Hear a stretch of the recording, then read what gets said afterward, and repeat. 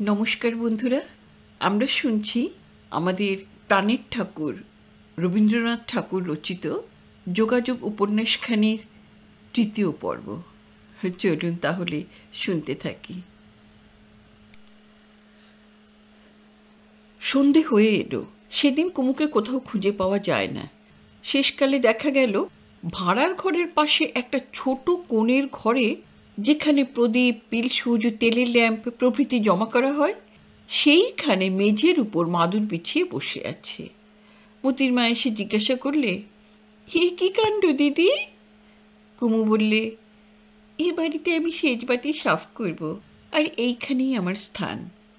মতির মা বললে, ভালো কাজ নিয়েছ ভাই, এবারে তুমি আলো করতেই তো এসেছ, কিন্তু সেজন্য তোমাকে সেজবাতির তদারক করতে হবে না তো। চলো, এখন চলো তো। কুমু কিছুতেই নড়ল না। মতির মা তখন বললে, তবে আমি তোমার কাছে শুই? কুমু দৃঢ়স্বরে বললে, না। মতির মা দেখলে এই ভালো মানুষ মেয়ের মধ্যে হুকুম করবার জোর আছে। তাকে চলে যেতে হলো। মধুসূদন রাত্রে শুতে সে কুমুর খবর নিলে। যখন খবর শুনলে প্রথমটা ভাবলে, বেশ তো, ওই ঘরেই থাক না, দেখি কতদিন থাকতে পারে। ওই সাধ্য সাধনা করতে গেলেই জেদ বেড়ে যাবে। এই বলে আলো নিভিয়ে দিয়ে শুতে গেল, কিন্তু কিছুতেই ঘুম আসে না। প্রত্যেক শব্দেই মনে হচ্ছে ওই বুঝে আসছে। একবার মনে হলো যেন দরজার বাইরে দাঁড়িয়ে আছে। বিছানা ছেড়ে বেরিয়ে এসে দেখে কেউ কোথাও নেই। যতই রাত হয় মনের মধ্যে ছটফট করতে থাকে। কুমুকে যে অবজ্ঞা করবে কিছুতেই সেই শক্তি পাচ্ছে না মধুসূদন। অথচ নিজে এগিয়ে গিয়ে তার কাছে হার মানবে, এটা ওর পলিসি বিরুদ্ধ। ঠান্ডা জল দিয়ে মুখ ধুয়ে এসে শুল, কিন্তু ঘুম আসে না। ছটফট করতে করতে উঠে পড়ল। কোনো মতেই কৌতূহল সামলাতে পারলে না। একটা লণ্ঠন হাতে করে নির্দিত কক্ষশ্রেণী নিঃশব্দ পদে পার হয়ে অন্তঃপুরে সে ফরাসখানার সামনে এসে একটুক্ষণ কান পেতে রইল। ভিতরে কোনো সারা শব্দ নেই। সাবধানে দরজা খুলে দেখে কুমু মেঝের উপর একটা মাদুর পেতে শুয়ে সেই মাদুরেরই একটা প্রান্ত গুটিয়ে সেটাকে বালিশ করেছে। মধুসূদনের যেমন ঘুম নেই, কুমুরও তেমনি ঘুম না থাকাই উচিত ছিল, কিন্তু দেখলে কুমুদিনী অকাতরে ঘুমোচ্ছে।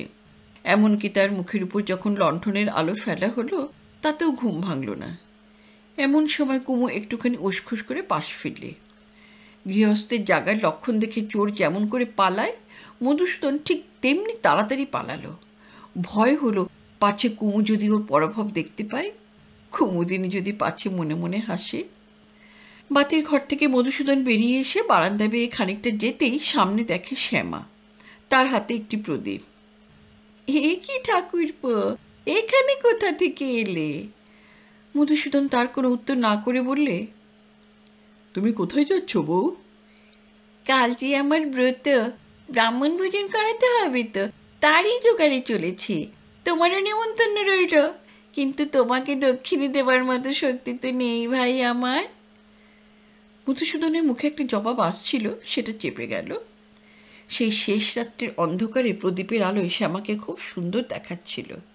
শ্যামা একটু হেসে বললে, আজ ঘুম থেকে উঠে তোমার মতো ভাগ্যবান পুরুষের মুখ দেখলুম কি না, আমার দিনটা ভালোই যাবে, ব্রত সফল হবে, দেখবে তুমি।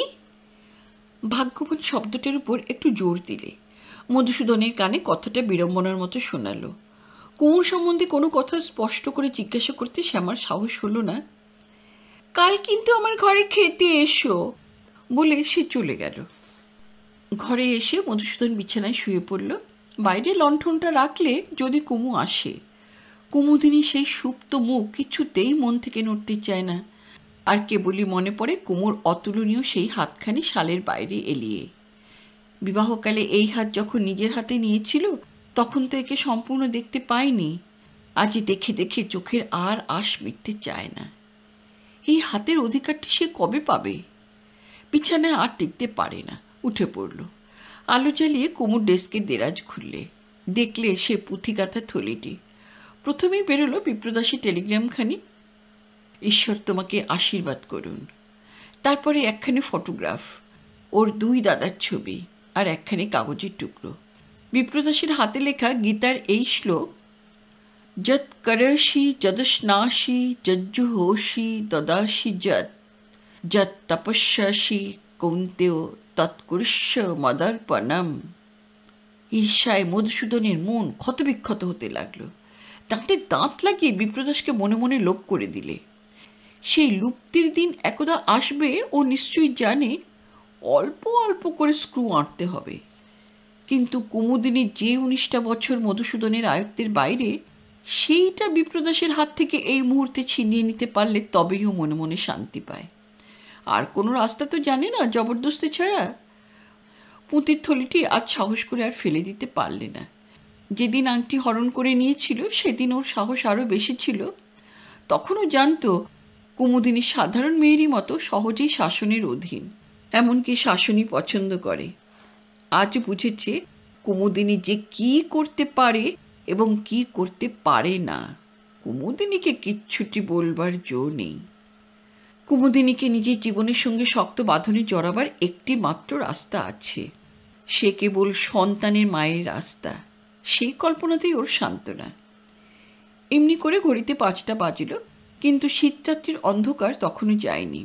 আর কিছুক্ষণ পরেই আলো উঠবে। আজকে রাতটাও হবে ব্যর্থ। মধুসূদন তাড়াতাড়ি ঘর ছেড়ে চলল। ফরাসখানার সামনে পায়ের শব্দটা বেশ একটু স্পষ্টই ধ্বনিত করলে, দরজাটা শব্দ করেই খুললে দেখলে ভিতরে কুমু নেই। কোথায় সে? উঠোনের কলে জল পড়ার শব্দ কানে এলো। বারান্দায় দাঁড়িয়ে দেখলে যত রাজ্যের পুরনো অব্যবহার্য মরচে পড়া পিলসুজগুলো নিয়ে কুমু তেঁতুল দিয়ে মাজছে। এ কেবল ইচ্ছে করে কাজের ভার বাড়াবার চেষ্টা, শীতের ভোরবেলায় নিদ্রাহীন দুঃখকে বিস্তারিত করে তোলা। মধুসূদন উপরে বারান্দা থেকে অবাক হয়ে দাঁড়িয়ে দেখতে লাগলো। অবলার বলকে কি করে পরাস্ত করতে হয় এই তার ভাবনা। সকালে উঠে বাড়ির লোকে যখন দেখবে কুমু পিলসুজ মাজছে, কি ভাববে? যে চাকরির উপরে মাজা ঘষার ভার, সেই বা কি মনে করবে? বিশ্বশুদ্ধ লোকের কাছে তাকে হাস্যাস্পদ করবার এমন তো উপায় আর নেই। একবার মধুসূদনে মনে হলো কলতলায় গিয়ে কুমুর সঙ্গে বোঝাপড়া করে নেয়। কিন্তু সকালবেলায় সেই উঠোনের মাঝখানে দুজনে বচসা করবে আর বাড়ি শুদ্ধ লোকে তামাশা দেখতে বিছানা ছেড়ে বেরিয়ে আসবে, এই প্রহসনটা কল্পনা করে পিছিয়ে গেল।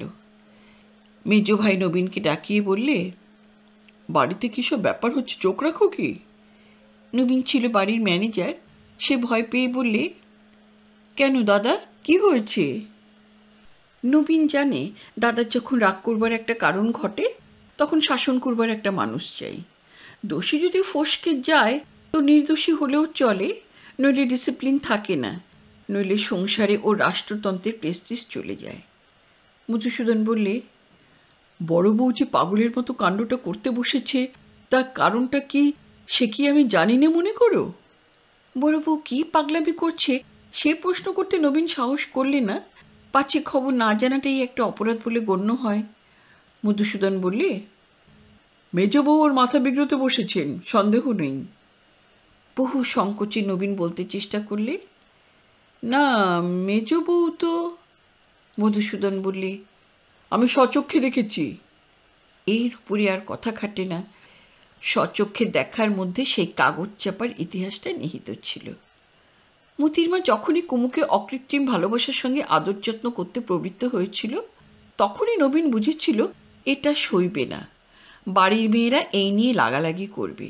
নবীন ভাবলে সেই রকমেরই একটা কিছু ঘটেছে, কিন্তু মধুসূদনের আন্দাজে অভিযোগ সম্বন্ধে প্রতিবাদ করে তো কোনো লাভ নেই, তাতে তার জেদ আরও বাড়িয়ে দেওয়া হয়।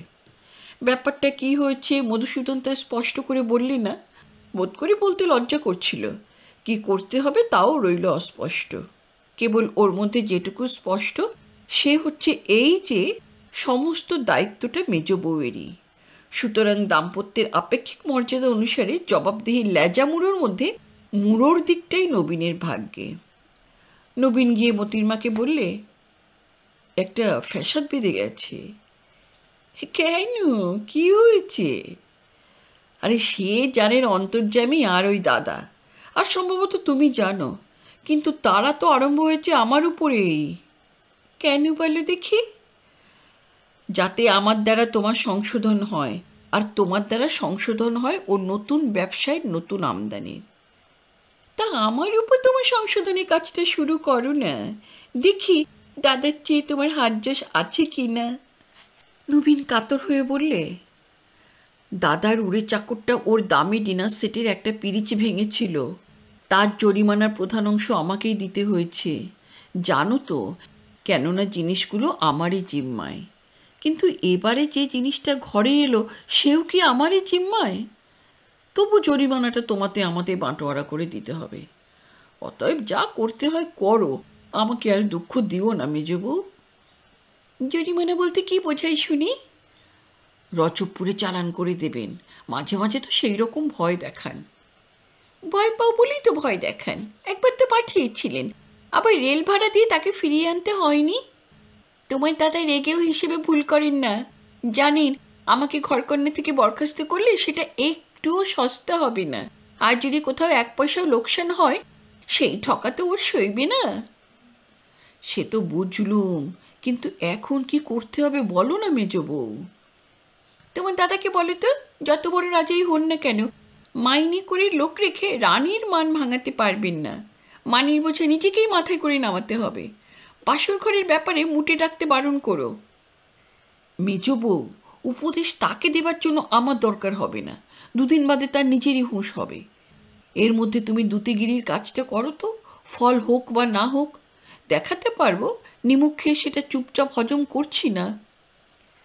মুতির মা কুমুকে খুঁজতে গেল, জানতো সকালবেলা তাকে পাওয়া যাবে ছাদের উপরে, উঁচু প্রাচীর দেওয়ার ছাদ, তার মাঝে মাঝে ঘুলঘুলি, এলোমেলো গোটা কতক টব, তাতে গাছ নেই, এক কোণে লোহার জাল দেওয়া একটা বড় ভাঙা চৌকো খাঁচা, তার কাঠের তলাটা প্রায় সবটা জীর্ণ।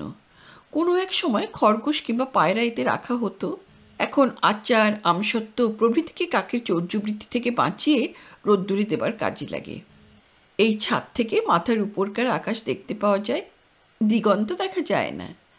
পশ্চিম আকাশে একটা লোহার কারখানার চিমনি, যে দুদিন কুমু এই ছাদে বসেছে ওই চিমনি থেকে উচ্ছারিত ধূমকুণ্ডলটাই তার একমাত্র দেখবার জিনিস ছিল। সমস্ত আকাশের মধ্যে ওই কেবল একটি যেন সজীব পদার্থ, কোন একটা আবেগে ফুলে ফুলে পাক দিয়ে দিয়ে উঠেছে। পিল সূর্য প্রভৃতি মাজা সেরে অন্ধকার থাকতে স্নান করে পূব দিকে মুখ করে কুমু ছাদে এসে বসেছে। ভিজে চুল পিঠের উপর এলিয়ে দেওয়া, সাজসজ্জার কোনো নামমাত্রও নেই। একখানি মোটা সুতো সাদা শাড়ি, সরু কালো পাড়, আর শীত নিবারণের জন্য একটা মোটা এন্ডি রেশমের ওড়না। কিছুদিন থেকে প্রত্যাশিত প্রিয়তমের কাল্পনিক আদর্শকে অন্তরের মাঝখানে রেখে এই যুবতী আপন হৃদয়ের ক্ষুধা মেটাতে বসেছিল। তার যত পূজা, যত ব্রত, যত পুরাণ কাহিনী, সমস্তই এই কল্পমূর্তিকে সজীব করে রেখেছিল। সে ছিল অভিসারিণী তার মানস বৃন্দাবনে। ভোরে উঠে সে গান গেয়েছে রামকেলি রাগিনীতে, হামারে তুমহারে সম্প্রীতি লাগি হয়, শুন মনমোহন পেয়ারে। যে অনাগত মানুষটির উদ্দেশ্যে উঠেছে তার আত্মনিবেদনের অর্ঘ্য, সম্মুখে এসে পৌঁছবার আগেই সে যেন ওর কাছে প্রতিদিন তার পেয়ালা পাঠিয়ে দিয়েছে। বর্ষার রাতে খিড়কির বাগানের গাছগুলি অবিশ্রাম ধারাপতনের আঘাতে আপন পল্লবগুলিকে যখন উতরুল করছে, তখন কানাড়ার সুরে মনে পড়েছে তার ওই গান, বাজে ছা না না না না না মেরে পায়েরিয়া, कैसे कर जाऊं घरवारे। আপন উদাস মনটার পায়ে পায়ে নুপুর পাচির ঝানানানা। উদ্দেশ্যহারা পথে বেরিয়ে পড়েছে, কোনো কালে ফিরবে কেমন করে? যাকে রূপে দেখবে এমনি করে কতদিন তাকে সুরে দেখতে পাচ্ছিল। নিগুড়ো আনন্দ বেদনার পরিপূর্ণতার দিনে যদি মনের মতো কাউকে সে দৈবাত কাছে পেত, তাহলে অন্তরের সমস্ত গুঞ্জরিত গানগুলি তখনই প্রাণ পেত রূপে। কোনো পথিক ওর দ্বারে এসে দাঁড়ালো না। কল্পনার নিভৃত নিকুঞ্জ গৃহে ও একেবারেই ছিল একলা, এমনকি ওর সমবয়সী সঙ্গিনীও বিশেষ কেউ ছিল না। তাই এতদিন শ্যামসুন্দরের পায়ের কাছে ওর নিরুদ্ধ ভালোবাসা পূজার ফুল আকারে আপন নিরুদ্দিষ্ট দ্বৈতের উদ্দেশ্য খুঁজেছে। সেজন্যই ঘটক যখন বিবাহের প্রস্তাব নিয়ে এলো, কুমু তখন ঠাকুরেরই হুকুম চাইলে, জিজ্ঞাসা করলে, এইবার তোমাকেই তো পাবো? অপরাজিতার ফুল বললে, এই তো পেয়েইছ। অন্তরের এত দিনের আয়োজন ব্যর্থ হলো। একেবারে ঠন করে উঠল পাথরটা, ভরাডুবি হলো এক মুহূর্তেই। ব্যথিত যৌবন আজ আবার খুঁজতে বেরিয়েছে কোথায় দেবে তার ফুল? থালিতে যা ছিল তার অর্ঘ্য সে যে আজ বিষম বোঝা হয়ে উঠল। তাই আজ এমন করে প্রাণপণে গাইছে, মেরে গিরিধর গোপাল অউর নাহি কহি, অউর নাহি কহি। কিন্তু আজ এই গান শূন্যে ঘুরে বেড়াচ্ছে, পৌঁছল না কোথাও। এই শূন্যতায় কুমুর মন ভয়ে ভরে উঠল। আজ থেকে জীবনের শেষ দিন পর্যন্ত মনের গভীর আকাঙ্ক্ষা কি ওই ধোয়ার কুণ্ডলীর মতে কেবল সঙ্গীহীন নিঃশেষিত হয়ে উঠবে? মতির মা দূরে পিছনে বসে রইল। সকালে নির্মল আলোয় নির্জন ছাদে এই অসজ্জিতা সুন্দরীর মহিমা ওকে বিস্মিত করে দিয়েছে। এ বাড়িতে ওকে কেমন করে মানাবে? এখানে যেসব মেয়ে আছে এর তুলনায় তারা কোন জাতের? তারা আপনিই ওর থেকে পৃথক হয়ে পড়েছে। ওর উপরে রাগ করছে, কিন্তু ওর সঙ্গে ভাব করতেও সাহস করছে না। বসে থাকতে থাকতে মতির মা হঠাৎ দেখলে কুমু দুই হাতে তার ওনার আঁচল মুখে চেপে ধরে কেঁদে উঠেছে। ও আর থাকতে পারলে না, কাছে এসে গলা জড়িয়ে ধরে বলে উঠল, ও দিদি, দিদি আমার, লক্ষ্মী আমার, কি হয়েছে বলে না আমাকে? কুমু অনেকক্ষণ কথা কইতে পারলে না, একটু সামলে নিয়ে বললে, আজও দাদার চিঠি পেলুম না, কি হয়েছে তার বুঝতেই পারছি না। চিঠি পাবার কি সময় হয়েছে ভাই? নিশ্চয়ই হয়েছে, আমি তার অসুখ দেখে এসেছি। তিনি তো জানেন খবর পাবার জন্যে আমার মনটা কী রকম করছে। তুমি ভেবো না, তুমি ভেবো না দিদি, খবর নেবার জন্য আমি একটা কিছু উপায় বার করবই। কুমু টেলিগ্রাফ করবার কথা অনেকবার ভেবেছে, কিন্তু কাকে দিয়ে করাবে? যেদিন মধুসূদন নিজেকে ওর দাদার মহাজন বলে বড়াই করেছিল, সেই দিন থেকে মধুসূদনের কাছে ওর দাদার উল্লেখমাত্র করতে ওর মুখে বেঁধে যায়। আজ মতির মাকে বললে, তুমি যদি দাদাকে আমার নামে টেলিগ্রাফ করতে পারো তো আমি বাঁচি। মতির মা বললে, তাই করব, ভয়টা কি? কুমু বললে, তুমি তো জানো আমার কাছে একটিও টাকা নেই। কি যে বলে দিদি, তা ঠিক নেই।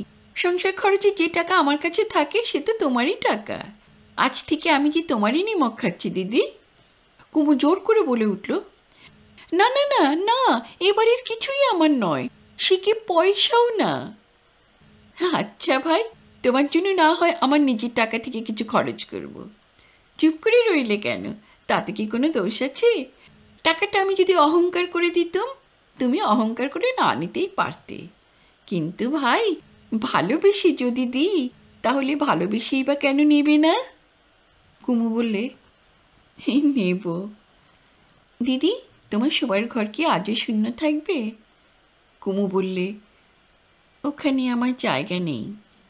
মতির মা পীড়াপিড়ি করলে না। তার মনের ভাবখানা এই যে পীড়াপিড়ি করবার ভার আমার নয়, যার কাজ সে করুক। কেবল আস্তে আস্তে সে বললে, একটু দুধ এনে দেবো দিদি তোমার জন্যে?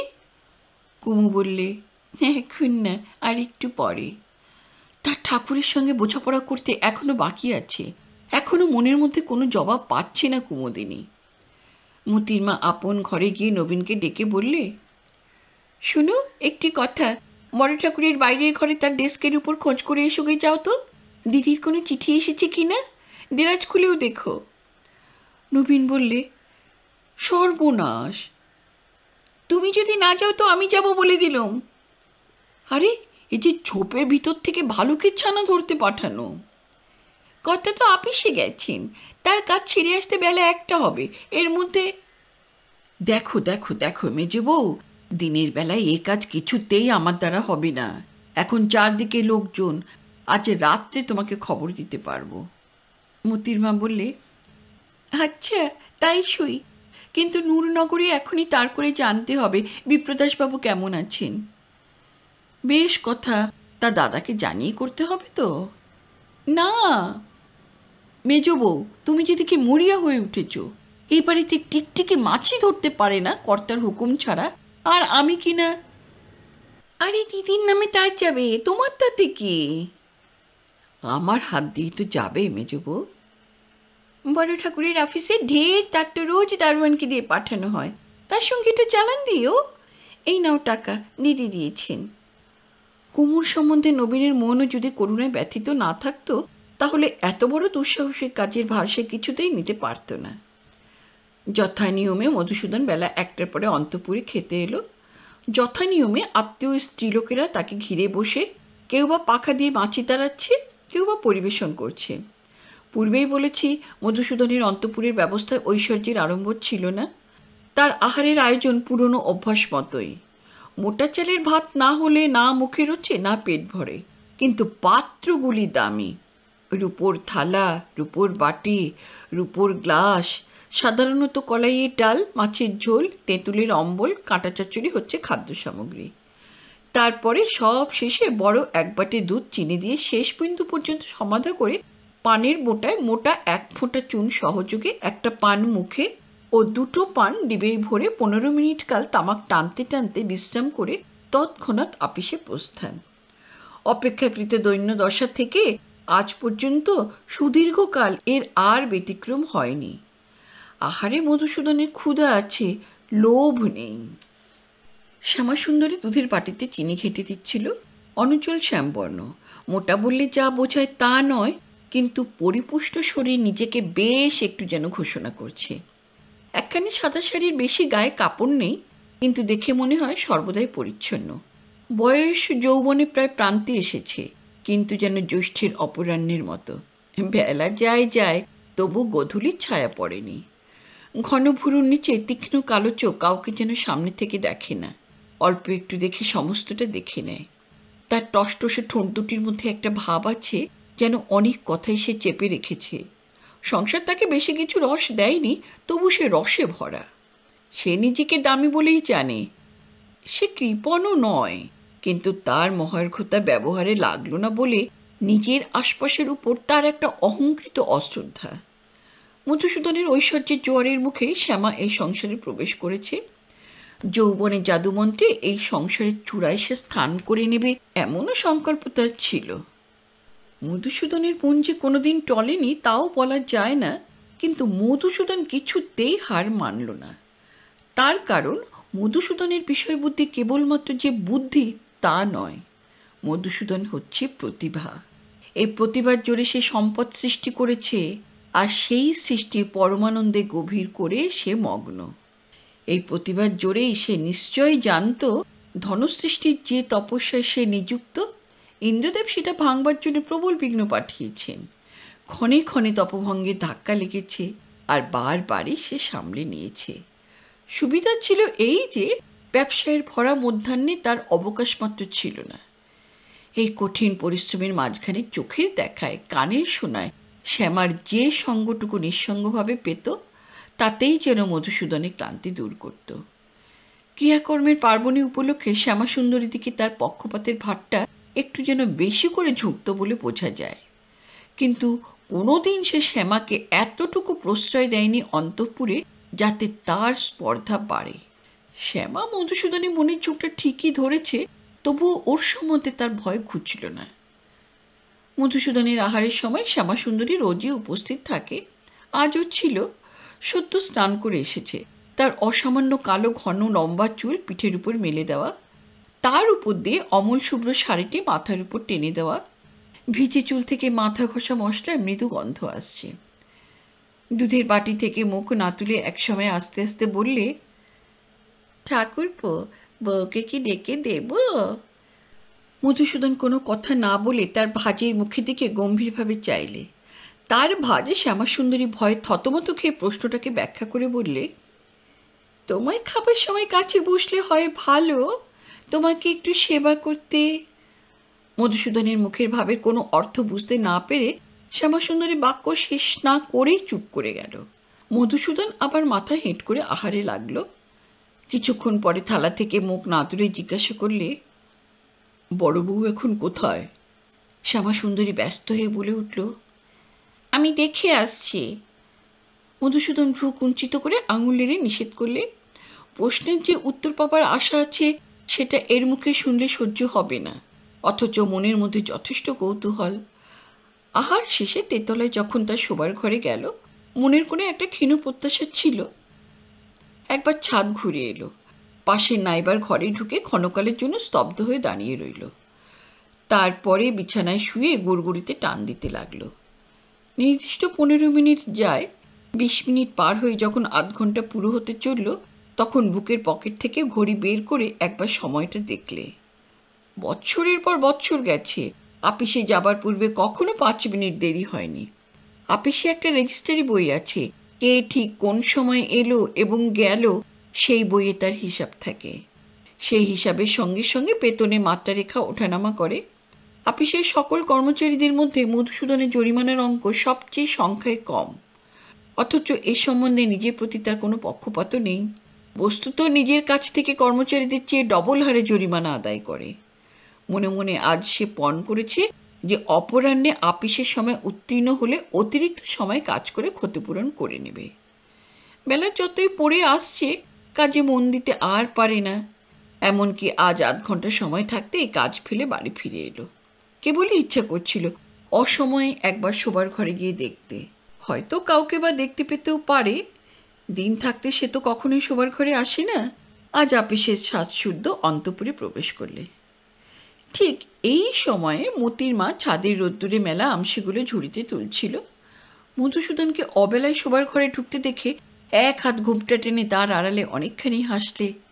মেজ বউয়ের কাছে তার এই অনিয়ম ধরা পড়াতে মধুসূদন লজ্জিত ও বিরক্ত হলো। মনে মনে প্ল্যান ছিল অত্যন্ত নিঃশব্দ পদে ঘরে ঢুকবে, পাছে ভীরু হরিণী চকিত হয়ে পালায়। কিন্তু সে আর হলো না। কৌতুক দৃষ্টির আঘাত এড়াবার জন্যে সে নিজেই দ্রুত ঘরের মধ্যে প্রবেশ করলে। দেখলে আপিস পালানো সম্পূর্ণ ব্যর্থ হয়েছে। ঘরে কেউ তো নেই। দিনের বেলা কোনো সময় কেউ যে ক্ষণকালের জন্য ছিল তার চিহ্নও পাওয়া যায় না। এক মুহূর্তে তার অধৈর্য যেন অসহ্য হয়ে উঠল। যদিও সে ভাসুর এবং কোনো দিন মেজ বউয়ের সঙ্গে একটা কথাও কয়নি, তবু তাকে ডেকে কুমু সম্বন্ধে যা হয় কিছু একটা বলবার জন্য মনটা ছটফট করতে লাগলো। একবার বের হয়েও এলো, কিন্তু মতির মা তখন নিচে চলে গিয়েছে। নববধূ কর্তৃক পরিত্যক্ত শোবার ঘরে অকারণে অসময়ে একলা যাপন করবার অসম্মান থেকে রক্ষা পাবার জন্য বাইরের দিকে বেগে গেল হন হন করে। মস্ত একটা জরুরি কাজ করবার ভান করে ডেস্কের উপর ঝুঁকে পড়ল। সামনে ছিল একখানা খাতা। সাধারণত সেটা সে প্রায় দেখেই না। দেখে তার আপিসের হেড বাবু। আজ লোকচক্ষুকে প্রতারণা করবার উদ্দেশ্যে সেটা খুলে বসল। এই খাতায় তার বাড়ির সমস্ত চিঠি ও টেলিগ্রাম রওনা করবার দিনক্ষণ টোকা থাকে। খাতা খুলে প্রথমেই দেখতে পেলে আজকের তারিখে টেলিগ্রামের ফর্দের মধ্যে বিপ্রদাসের নাম ও ঠিকানা। প্রেরক হচ্ছেন স্বয়ং কর্ত্রী ঠাকুরানী। দারোয়ানকে ডাকো। দারোয়ান এলো। এই টেলিগ্রাম কে দিয়েছিল পাঠাতে? মেজবাবু। ডাকো মেজবাবুকে। মেজবাবু পাংশুবর্ণ মুখে এসে হাজির। আমার হুকুম না নিয়ে টেলিগ্রাম পাঠাতে কে বললে? যে বলেছিল শাসনকর্তার সামনে তো তার নাম মুখে আনা তো সহজ ব্যাপার নয়। কি বলবে কিছু ভেবে না পেয়ে নবীন ব্যাকুল হয়ে শীতের দিনে ঘেমে উঠল। নবীনকে নীরব দেখে মধুসূদন আপনিই জিজ্ঞাসা করলে, মেজবউ বুঝি? মুখ হেঁট করে নিরুত্তর থাকাতে তার উত্তর স্পষ্ট হলো। ঝাঁ করে মাথায় রক্ত গেল চড়ে। মুখ হলো লাল টকটকে। এত রাগ হলো যে কণ্ঠ দিয়ে কথা বেরোলো না। সবেগে হাত নেড়ে নবীনকে ঘর থেকে বেরিয়ে যেতে ইশারা করে ঘরের একধার থেকে আরেক ধার পর্যন্ত পায়চারি করতে লাগলো। নবীন ঘরে গিয়ে মুখ শুকনো করে মতির মাকে বললে, মেজ বউ আর কেন? হয়েছিটা কি? এবার জিনিসপত্রগুলো বাক্সয় তোলো। তোমার বুদ্ধিতে যদি তুলি তাহলে আবার কালি বের করতে হবে। কেন, তোমার দাদার মিজাজ ভালো নেই বুঝি? আমি তো চিনি ওকে। এবারে বোধ হচ্ছে এখানকার বাসায় হাত পড়বে। তা চলুই না, অত ভাবছো কেন? সেখানে তো জলে পড়বে না। আমাকে চলতে বলছো কিসের জন্যে? এবারে হুকুম হবে মেজ বউকে দেশে পাঠিয়ে দাও। সেই হুকুম তুমি মানতে পারবে না আমি জানি। ও, কেমন করে জানলে? হ্যাঁ, কেমন করে জানলে? হ্যাঁ, আমি কেবল একাই জানি মনে করো নাকি? তা তো নয়, বাড়ি শুদ্ধ সবাই তোমাকে স্টৈন বলে জানে। জানো, পুরুষ মানুষ যে কি করে স্টৈন হতে পারে এতদিন তোমার দাদা তো সে কথা বুঝতে পারতো না। এইবার নিজের বোঝবার পালা এসেছে, বুঝেছ? বলো কি? আমি তো দেখছি তোমাদের বংশে ওরকটা আছে। এতদিন বড় ভাইয়ের ধারটা ধরা পড়েনি, অনেককাল জমা হয়েছিল বলে তার ঝাঁঝটা খুব বেশি হবে। দেখে নিও, এই আমি বলে দিলাম। যে জোরের সঙ্গে জগৎ সংসার ভুলে টাকার থলে আঁকড়ে বসেছিল, ঠিক সেই জোরটাই পড়বে বউয়ের উপর। তাই পড়ুক বাবা, বড় স্ত্রৈণটি আসর জমান, কিন্তু মেজ স্ত্রৈণটি বাঁচবে কাকে নিয়ে বলো তো? সে ভাবনার ভার আমার উপরে। এখন আমি তোমাকে যা বলি তাই করো। ওর দেরাজ তোমাকে সন্ধান করতে হবে। নবীন হাত জোর করে বললে, দোহাই দোহাই তোমার মেজ বউ, দোহাই। তুমি যদি সাপের গর্তে হাত দিতে বলতে তাহলেও আমি দিতুম, কিন্তু দেরাজে না মেজ বউ, দেরাজে আমি হাত দিতে পারবো না। সাপের গর্তে যদি হাত দিতে হতো তবে নিজেই তো দিতুম, কিন্তু দেরাজ সন্ধান তো তোমাকেই করতে হবে। তুমি তো জানো এবারে সব চিঠি প্রথমে ওকে না দেখিয়ে কাউকে দেবার হুকুম নেই। আমার মন বলছে ওর হাতেই চিঠি এসেছে। আমারও মন তাই বলছে বুঝলে মেজ বউ, কিন্তু সেই সঙ্গে এও বলছে ওই চিঠিতে যদি আমি হাত ঠেকাই তাহলে দাদা উপযুক্ত দণ্ড খুঁজেই পাবে না। আমার বোধহয় 7 বছর সশ্রম ফাঁসির হুকুম হবে। তোমাকে কিছুই করতে হবে না, চিঠিতে হাতও দিও না, কেবল একবার দেখে এসো দিদির নামে চিঠি আছে কি না। মেজ বউয়ের প্রতি নবীনের এই ভক্তি এত সুগভীর, এমনকি নিজেকে তার স্ত্রীর অযোগ্য বলেই মনে করে সে। সেই জন্যেই তার জন্য কোনো একটা দুরূহ কাজ করবার উপলক্ষ জুটলে যতই ভয় করুক সেই সঙ্গে খুশিও হয়। সেই রাত্রে নবীনের কাছে মেজ বউ খবর পেল যে কুমুর নামে একটা চিঠি ও একটা টেলিগ্রাম দেরাজে আছে। যে উত্তেজনার প্রথম ধাক্কায় কুমু তার শোবার ঘর ছেড়ে দাস্যবৃত্তিতে প্রবৃত্ত হয়েছিল তার বেগ থেমেছে। অপমানে বিরক্তি কমে আসে বিষাদের ম্লানতায়। এখন তার মন ছায়াচ্ছন্ন। বুঝতে পারছে চিরদিনের ব্যবস্থা এ নয়, অথচ সেরকম একটা ব্যবস্থা না হলে কুমু বাঁচবে কি করে? সংসারে আমৃত্যুকাল দিন রাত্রি জোর করে এরকম অসংলগ্নভাবে তো বেঁচে থাকা সম্ভবপর নয়। এই কথাই সে ভাবছিল তার ঘরের দরজা বন্ধ করে। ঘরটা বারান্দার এক কোণে কাঠের বেড়া দিয়ে ঘেরা, প্রবেশের দ্বার ছাড়া বাকি সমস্ত কুঠুরি অবরুদ্ধ। দেওয়ালের গায়ে উপর পর্যন্ত কাঠের থাক বসানো, সেই থাকে আলো জ্বালাবার বিচিত্র সরঞ্জাম। তৈলাক্ত মলিনতায় ঘরটা আগাগোড়া ক্লিন্ন। দেওয়ালের যে অংশে দরজা সেই দিকে বাতির মোড়ক থেকে কাটা ছবিগুলো এঁটে দিয়ে কোনো এক ভৃত্য সৌন্দর্যবোধের তৃপ্তি সাধন করেছিল। এক কোণে টিনের বাক্সে আছে গুঁড়ো করা খড়ি, তার পাশে ঝুড়িতে শুকনো তেঁতুল এবং কতগুলো ময়লার ঝাড়ন, আর সারি সারি কেরোসিনের টিন, অধিকাংশই খালি, গুটি 2-3 ভরা। অনিপুণ হস্তে আজ সকাল থেকে কুমু তার কাজে লেগেছিল। ভাঁড়ারের কর্তব্য শেষ করে মতির মা উঁকি মেরে একবার কুমুর কর্মতপস্যার দুঃসাধ্য সংকটটা দাঁড়িয়ে দাঁড়িয়ে দেখলে। বুঝতে পারলে 2-1 ক্ষণভঙ্গ জিনিসের অপঘাত আসন্ন। এ বাড়িতে জিনিসপত্রের সামান্য ক্ষুণ্ণতা দৃষ্টি অথবা হিসাব এড়ায় না। মতির মা আর থাকতে পারলে না, বললে, কাজ নেই তো হাতে, তাই এলুম। ভাবলুম দিদির কাজটাতে একটু হাত লাগাই, পুণ্য হবে। এই বলে কাঁচের গ্লোব ও চিমনির ঝুড়ে নিজের কোলের কাছে টেনে নিয়ে মাজা মোছায় লেগে গেল। আপত্তি করতে কুমুর আর তেজ নেই, কেননা ইতিমধ্যে আপন অক্ষমতা সম্বন্ধে আত্ম আবিষ্কার প্রায় সম্পূর্ণ হয়েছে। মতির মার সহায়তা পেয়ে বেঁচে গেল, কিন্তু মতির মারও অশিক্ষিত পটুত্বের সীমা আছে। কেরোসিন ল্যাম্পে হিসেব করে ফিতে যোজনা তার পক্ষে অসাধ্য। কাজটা হয় তারই তত্ত্বাবধানে, বরাদ্দ অনুসারে তেল প্রভৃতির মাপ তারই স্বহস্তে, কিন্তু হাতে কলমে সলতে কাটা আজ পর্যন্ত তার দ্বারা হয়নি। তাই অগত্যা বুড়ো বঙ্কু ফরাসকে সহযোগিতার জন্য ডাকবার প্রস্তুত তুললে। হার মানতে হলো। বঙ্কু ফরাস এলো এবং দ্রুত হস্তে অল্পকালের মধ্যেই কাজ সমাধা করে দিলে। সন্ধ্যার পূর্বেই দ্বীপগুলো ঘরে ঘরে ভাগ করে দিয়ে আসতে হয়। সেই কাজের জন্য পূর্ব নিয়ম মতো তাকে যথাসময়ে আসতে হবে কিনা বঙ্কু জিজ্ঞাসা করলে। লোকটা সরল প্রকৃতিরই বটে, কিন্তু তবু প্রশ্নের মধ্যে একটু শ্লেষ ছিল বা। কুমুর কানের ডগা লাল হয়ে উঠল। সে কোনো জবাব করবার আগেই মতির মা বললে, আসবি না তো কি? কুমুর বুঝতে একটু বাকি রইল না যে কাজ করতে গিয়ে কেবল সে কাজের ব্যাঘাতে ঘটাচ্ছে। দুপুরবেলা আহারের পর দরজা বন্ধ করে কুমু বসে পণ করতে লাগলো। মনের মধ্যে কিছুতে সে ক্রোধের আগুন জ্বলে উঠতে দেবে না। কুমু বললে, আজকে দিনটা লাগবে মনকে স্থির করে নিতে।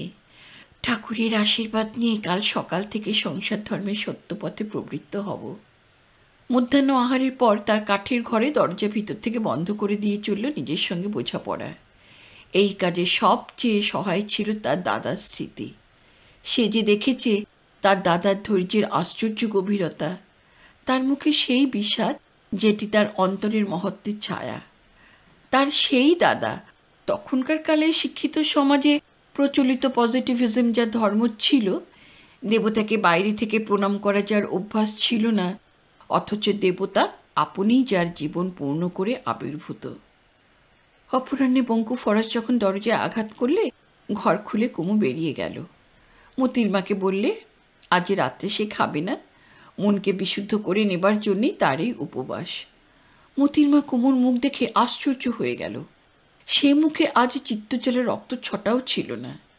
ললাটে চক্ষুতে ছিল প্রশান্ত স্নিগ্ধ দীপ্তি। এখনই যেন পুজো সেরে তীর্থস্নান করে এলো। অন্তর্যামী দেবতা যেন তার সব অভিমান হরণ করে নিলেন। হৃদয়ের মাঝখানে যেন সে এনেছে নির্মাল্যের ফুল বহন করে, তারই সুগন্ধ রয়েছে তাকে ঘিরে।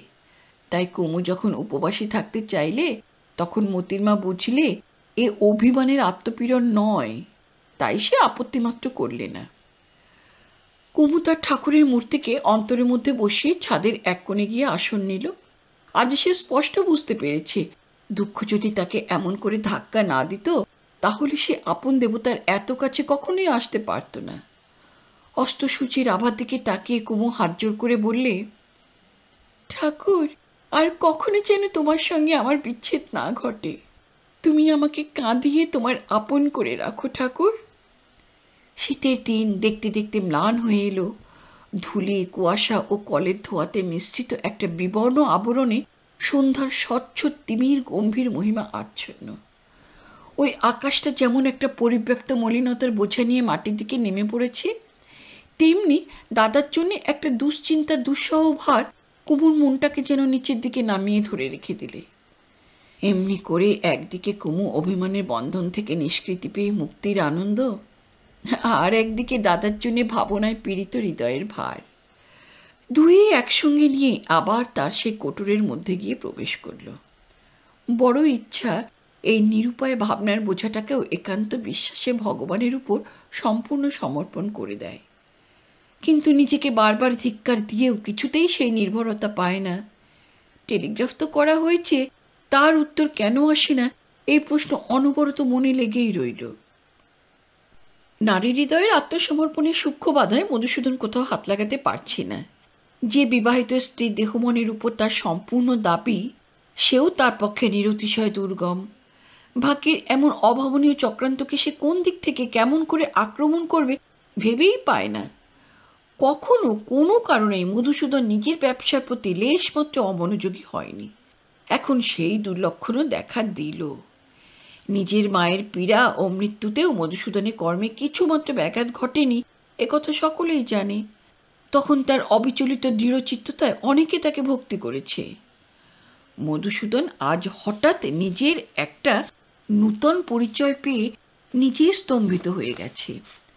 বাঁধা পথের বাইরে যে শক্তি তাকে এমন করে টানছে, সে যে তাকে কোন দিকে নিয়ে যাবে ভেবে পাচ্ছে না। রাত্রি আহার সেরে মধুসূদন ঘরে শুতে এলো। যদিও বিশ্বাস করেনি, তবু আশা করেছিল আজ হয়তো কুমুকে শোবার ঘরে দেখতে পাবে। সেই জন্য নিয়মিত সময় অতিক্রম করেই মধুসূদন এলো।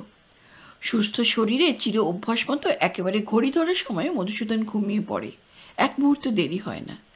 পাছে আজ তেমনি ঘুমিয়ে পড়ার পর কুমু যদি তার ঘরে আসে, তারপর যদি চলে যায়, এই ভয়ে বিছানাতেই শুতে গেল না। খানিকটা সোফায় বসে রইল, ছাদে খানিকটা পায়চারি করতে লাগলো। মধুসূদনে ঘুমাবার সময় 9টা, আজ এক সময় চমকে উঠে শুনলে তার দেউড়ির ঘণ্টায় 11টা বাজছে। লজ্জা বোধ হলো, কিন্তু বিছানার সামনে 2-3 বার এসে চুপ করে দাঁড়িয়ে থাকে। কিছুতেই শুতে যেতে প্রবৃত্তি হয় না। তখন স্থির করলে বাইরের ঘরে গিয়ে সেই রাত্রেই নবীনের সঙ্গে কিছু বোঝাপড়া করে নেবে। বাইরের ঘরে বারান্দায় পৌঁছিয়ে দেখে ঘরে তখনও আলো জ্বলছে। সেও ঘরে ঢুকতে যাচ্ছে, এমন সময় দেখে নবীন লণ্ঠন হাতে ঘর থেকে বেরিয়ে আসছে। দিনের বেলা হলে দেখতে পেত এক মুহূর্তে নবীনের মুখ কীরকম ফ্যাকাশে হয়ে গেল। মধুসূদন জিজ্ঞাসা করলে, এত রাত্রে তুমি যে এখানে? নবীনের মাথায় বুদ্ধি জোগালো। সে বললে, শুতে যাবার আগেই তো আমি ঘড়িতে দম দিয়ে যাই আর তারিখে কাঠটা ঠিক করে দিই। ও আচ্ছা, ঘরে এসো, শোনো। নবীন ত্রস্ত হয়ে কাঠগড়ার আসামির মতো চুপ করে দাঁড়িয়ে রইল। মধুসূদন বললে, শোনো, বড় বউয়ের কানে মন্ত্র ফসলাবার কেউ থাকে এটা আমি পছন্দ করি না। আমার ঘরের বউ আমার ইচ্ছা মতো চলবে, ও আর কারো পরামর্শ মতো চলবে না, এইটাই হলো নিয়ম। নবীন গম্ভীরভাবে বললে, হ্যাঁ সে তো ঠিক কথা। তাই আমি বলছি মেজবউকে দেশে পাঠিয়ে দিতে হবে। নবীন যেন খুবই নিশ্চিন্ত হলো, এমনিভাবেই বললে, ভালোই হলো দাদা, আমি আরও ভাবছিলাম পাছে তোমার মত না হয়। মধুসূদন বিস্মিত হয়ে জিজ্ঞাসা করলে, তার মানে? নবীন বললে, কদিন ধরেই দেশে যাবার জন্য মেজবউ অস্থির করে তুলেছে। জিনিসপত্র তো সব গোছানোই আছে, একটা ভালো দিন দেখলেই বেরিয়ে পড়বে। বলা বাহুল্য কথাটা সম্পূর্ণ বানানো। তার বাড়িতে মধুসূদন যাকে ইচ্ছে বিদায় করে দেবে, তাই বলে কেউ নিজের ইচ্ছায় বিদায় হতে চাইবে এটা সম্পূর্ণ বেদস্তুর। বিরক্তির স্বরে বললে, কেন, যাবার জন্য তারা তো তারা কিসের? নবীন বললে, বাড়ির গিন্নি এ বাড়িতে এসেছেন, এখন এ বাড়ির সমস্ত ভার তো তাকেই নিতে হবে। তাই মেজ বউ বললে, আমি মাঝে থাকলে কি জানি কখন কি কথা ওঠে।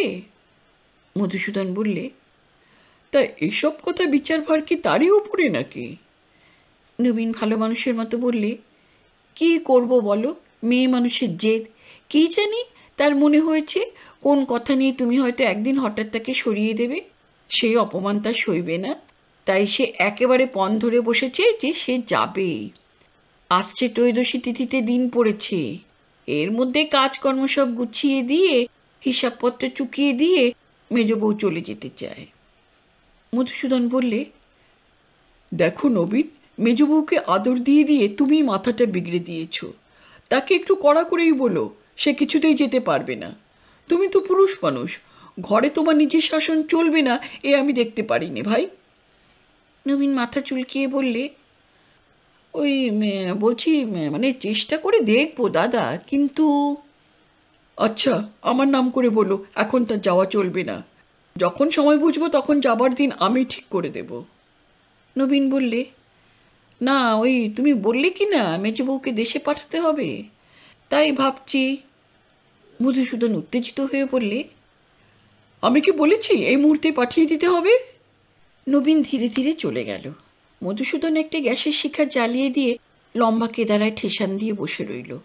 বাড়ির চৌকিদার রাত্রে একবার বাড়ির ঘরগুলোর সামনে দিয়ে টহলিয়ে আসে। মধুসূদনের অল্প একটু তন্দ্রার মতো এসেছিল। এমন সময় হঠাৎ চমকে উঠে দেখে চৌকিদার ঘরে ঢুকে লণ্ঠন তুলে ধরে তার মুখের দিকে চেয়ে আছে। হয়তো সে ভাবছিল মহারাজ মূর্ছায় গেছে, না হলে মারা গেছে। মধুসূদন লজ্জিত হয়ে ধরফর করে চৌকি থেকে উঠে পড়ল। বাইরের আপিস ঘরে বসে সদ্য বিবাহিত রাজা বাহাদুরের রাত্রি যাপনের শোকাবহ দৃশ্যটা চৌকিদারের কাছে যে অসম্মানকর, এ কথাটা মুহূর্তেই তাকে যেন মারলে। উঠেই কিছু রাগের স্বরে চৌকিদারকে বললে, ঘর বন্ধ করো। যেন ঘর বন্ধ না থাকাটাতে তারই অপরাধ ছিল। দেউড়ির ঘণ্টাতে বাজল 2টো। মধুসূদন ঘর ছেড়ে যাবার আগে একবার তার দেরাজ খুললে। ইতস্তত করতে করতে কুমুর নামে টেলিগ্রামটা পকেটে পুরে অন্তঃপুরের দিকে চলে গেল। তেতালায় ওঠবার সিঁড়ির সামনে কিছুক্ষণ দাঁড়িয়ে রইল। গভীর রাত্রে প্রথম ঘুম থেকে জেগে মানুষ আপনার সমস্ত শক্তিকে সম্পূর্ণ পায় না, তাই তার দিনের চরিত্রের সঙ্গে রাতের চরিত্রের অনেকটা প্রভেদ। এই রাত্রি 2টোর সময় চারিদিকে লোকের দৃষ্টি বলে যখন কিছুই নেই, সে যখন বিশ্ব সংসারে একমাত্র নিজের কাছে ছাড়া আর কারো কাছে দায়ী নয়, তখন কুমুর কাছে মনে মনে হার মানা মধুসূদনের পক্ষে অসম্ভব হলো না। সিঁড়ির তলা থেকে মধুসূদন ফিরল। বুকের মধ্যে রক্ত তোলপাড় করতে লাগলো। একটা কোন রুদ্ধ ঘরের সামনে কেরোসিনের লণ্ঠন জ্বলছিল, সেইটি তুলে নিয়ে চুপি চুপি তেলবাতির কুঠির বাইরে এসে দাঁড়ালো। আস্তে আস্তে দরজা ঠেলতে গিয়ে দেখলে দরজা ভেজানো। দরজা খুলে গেল। সেই মাদুরের উপর গায়ে একখানা চাদর দিয়ে কুমু গভীর ঘুমে মগ্ন, বাঁ হাতখানি বুকের উপর তোলা।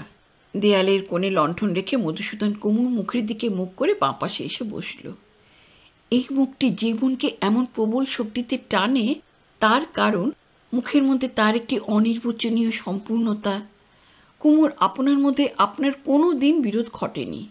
দাদার সংসারে অভাবে দুঃখে সে পীড়িত হয়েছে, কিন্তু সেটা বাহ্য অবস্থা ঘটিত ব্যাপারে, সেটা তার প্রকৃতিকে কোনো দিন আঘাত করেনি। যে সংসারে সে ছিল সেই সংসার তার স্বভাবের পক্ষে সব দিকেই অনুকূল। এই জন্যই তার মুখভাবে এমন একটি অনবিচ্ছিন্ন সরলতা, তার চলা ফেরায়, তার ব্যবহারে এমন অক্ষুণ্ণ মর্যাদা।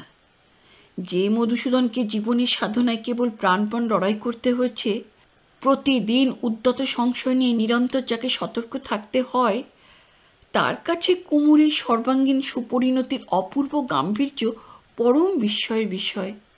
সে নিজে একটু সহজ নয়, আর কুমু যেন একেবারে দেবতার মতো সহজ।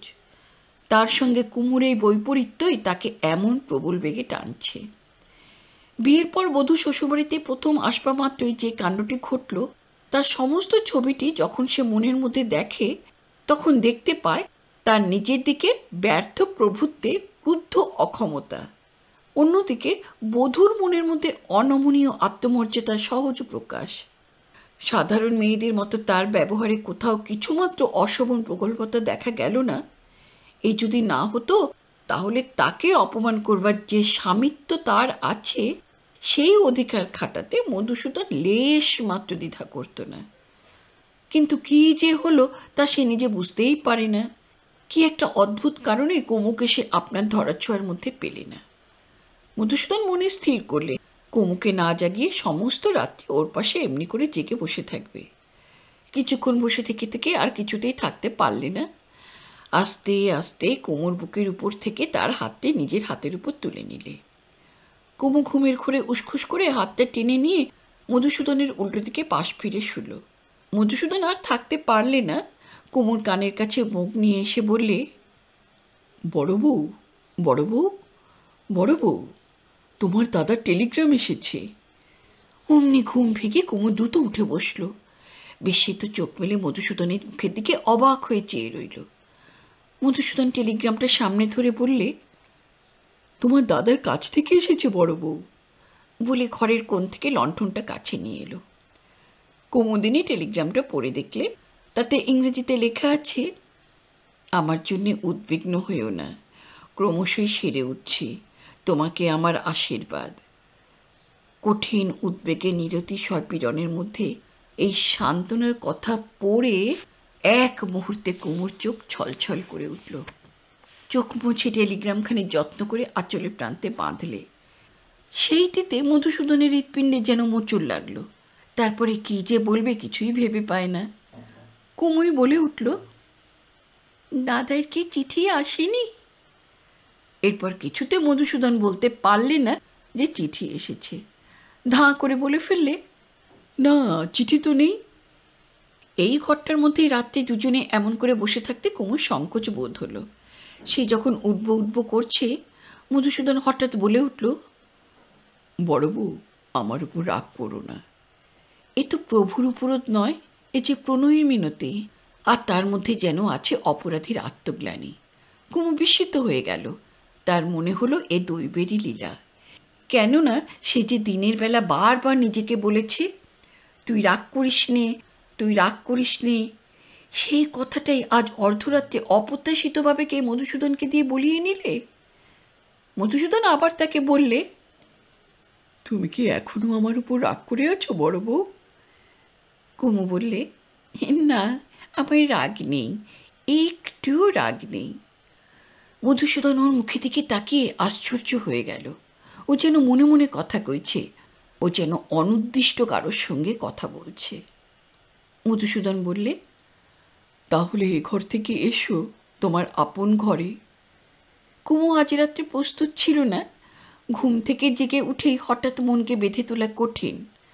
কাল সকালে স্নান করে দেবতার কাছে তার প্রতিদিনের প্রার্থনা মন্ত্র পড়ে তবে কাল থেকে সংসারে তার সাধনা আরম্ভ হবে, এই সংকল্প সে করেছিল। তখন ওর মনে হলো, ঠাকুর আমাকে সময় দিলেন না, আজ এই গভীর রাত্রেই ডাক দিলেন। তাকে কেমন করে বলবো যে না? মনের ভিতরে যে প্রকাণ্ড একটা অনিচ্ছা হচ্ছিল, তাকে অপরাধ বলে কুমু ভয় পেলে। এই অনিচ্ছার বাধা তাকে টেনে রাখছিল বলে কোমর জোরের সঙ্গে উঠে দাঁড়ালে। বললে, চলো। উপরে উঠে তার শোবার ঘরের সামনে একটু থমকে দাঁড়িয়ে এসে বললে, আমি এখনই আসছি, দেরি করব না, বলে ছাদের কোণে গিয়ে বসে পড়ল। কৃষ্ণপক্ষের খণ্ড চাঁদ তখন মধ্য আকাশে। নিচের মনে কুমু বারবার করে বলতে লাগলো, প্রভু, তুমি ডেকেছ আমাকে, তুমি ডেকেছ আমাকে, ভুলুনি বলেই তুমি ডেকেছ প্রভু। আমাকে কাঁটা পথের উপর দিয়েই নিয়ে যাবে। সে তো তুমি, সে তুমি প্রভু, সে তুমি, সে তো আর কেউ নয়, সে তুমি। আর সমস্ত কিছুকেই কুমু লুপ্ত করে দিতে চায়। আর সমস্তই মায়া, আর সমস্ত যদি কাঁটাও হয় তবু সে পথেরই কাঁটা, আর সে তারই পথের কাঁটা। সঙ্গে পাথেও আছে তার দাদার আশীর্বাদ। সেই আশীর্বাদ সে যে আঁচলে বেঁধে নিয়েছে, সেই আঁচলে বাঁধা আশীর্বাদ বারবার মাথায় ঠেকালে। তারপর মাটিতে মাথা ঠেকিয়ে অনেকক্ষণ ধরে প্রণাম করলে। এমন সময় হঠাৎ চমকে উঠল। পিছন থেকে মধুসূদন বলে উঠল, বড় বউ, ঠান্ডা লাগবে, ঘরে এসো। অন্তরের মধ্যে কুমু যে বাণী শুনতে চায় তার সঙ্গে কণ্ঠে সুর তো মেলে না। এই তো তার পরীক্ষা। ঠাকুর আজ তাকে বাঁশি দিয়েও ডাকবেন না, তিনি রইবেন আর ছদ্মবেশে।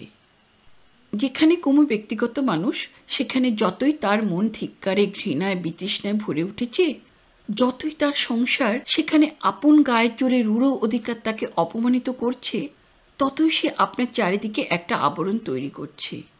এমন একটা আবরণ যাতে করে নিজের কাছে তার ভালো লাগা মন্দ লাগার সত্যতাকে লুপ্ত করে, অর্থাৎ নিজের সম্বন্ধে নিজের চৈতন্যকে কমিয়ে দেয়। এ হচ্ছে ক্লোরোফর্মের বিধান। কিন্তু এ তো 2-3 ঘন্টার ব্যবস্থা নয়। সমস্ত দিন রাত্রি বেদনাবোধকে, বিতৃষ্ণাবোধকে তাড়িয়ে রাখতে হবে। এই অবস্থায় মেয়েরা যদি কোনো মতে একজন গুরুকে পায়, তবে তার আত্মবিস্তৃতির চিকিৎসা সহজ হয়। সে তো সম্ভব হল না। তাই মনে মনে পুজোর মন্ত্রকে নিয়তই বাজিয়ে রাখতে চেষ্টা করলে। তার এই দিনরাত্রির মন্ত্রটি ছিল, তস্যাৎ প্রণম্য প্রণিধায় কায়ং প্রসাদয়ে তম অহমীশমিড্ডং পিতেপ পুত্রস্য সখেব সখ্যু প্রিয় প্রিয়ার্হসি দেব ষঢুম।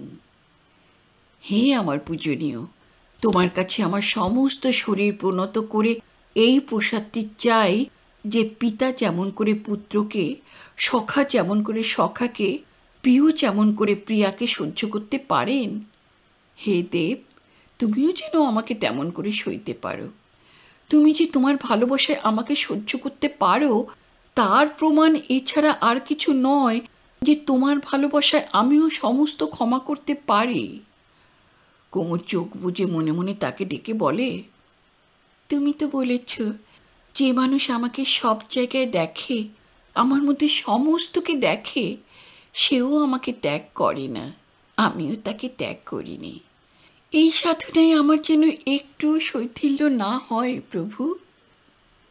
আজ সকালে স্নান করে চন্দনগোলা জল দিয়ে তার শরীরকে অনেকক্ষণ ধরে অভিষিক্ত করে নিলে। দেহকে নির্মল করে সুগন্ধি করে সে তাকে উৎসর্গ করে দিলে। মনে মনে একাগ্রতার সঙ্গে ধ্যান করতে লাগলো যে নিমেষে নিমেষে তার হাতে তার হাত আছে, তার সমস্ত শরীরে তার সর্বব্যাপী স্পর্শ অবিরাম বিরাজমান। এই দেহকে সত্যরূপে সম্পূর্ণরূপে তিনিই পেয়েছেন। তার পাওয়ার বাইরে যে শরীরটা, সে তো মিথ্যা, সে তো মায়া, সে তো মাটি। দেখতে দেখতে মাটিতেই মিশিয়ে যাবে। যতক্ষণ তার স্পর্শকে অনুভব করি, ততক্ষণ এ দেহ কিছুতেই অপবিত্র হতে পারে না। এই কথা মনে করতে করতে আনন্দে কুমুদিনী চোখের পাতায় ভিজে এলো। কুমুদিনী দেহটা যেন মুক্তি পেলে মাংসের স্থূল বন্ধন থেকে। পুণ্য সম্মিলনে নিত্যক্ষেত্র বলে আপন দেহের উপর তার যেন ভক্তি এলো। যদি কুন্দ ফুলের মালা হাতের কাছে পেত, তাহলে এখনই আজ সে পরত গলায়, বাঁধত কবরীতে। স্নান করে সে পরল একটি শুভ্র শাড়ি, খুব মোটা লাল পাড় দেওয়া।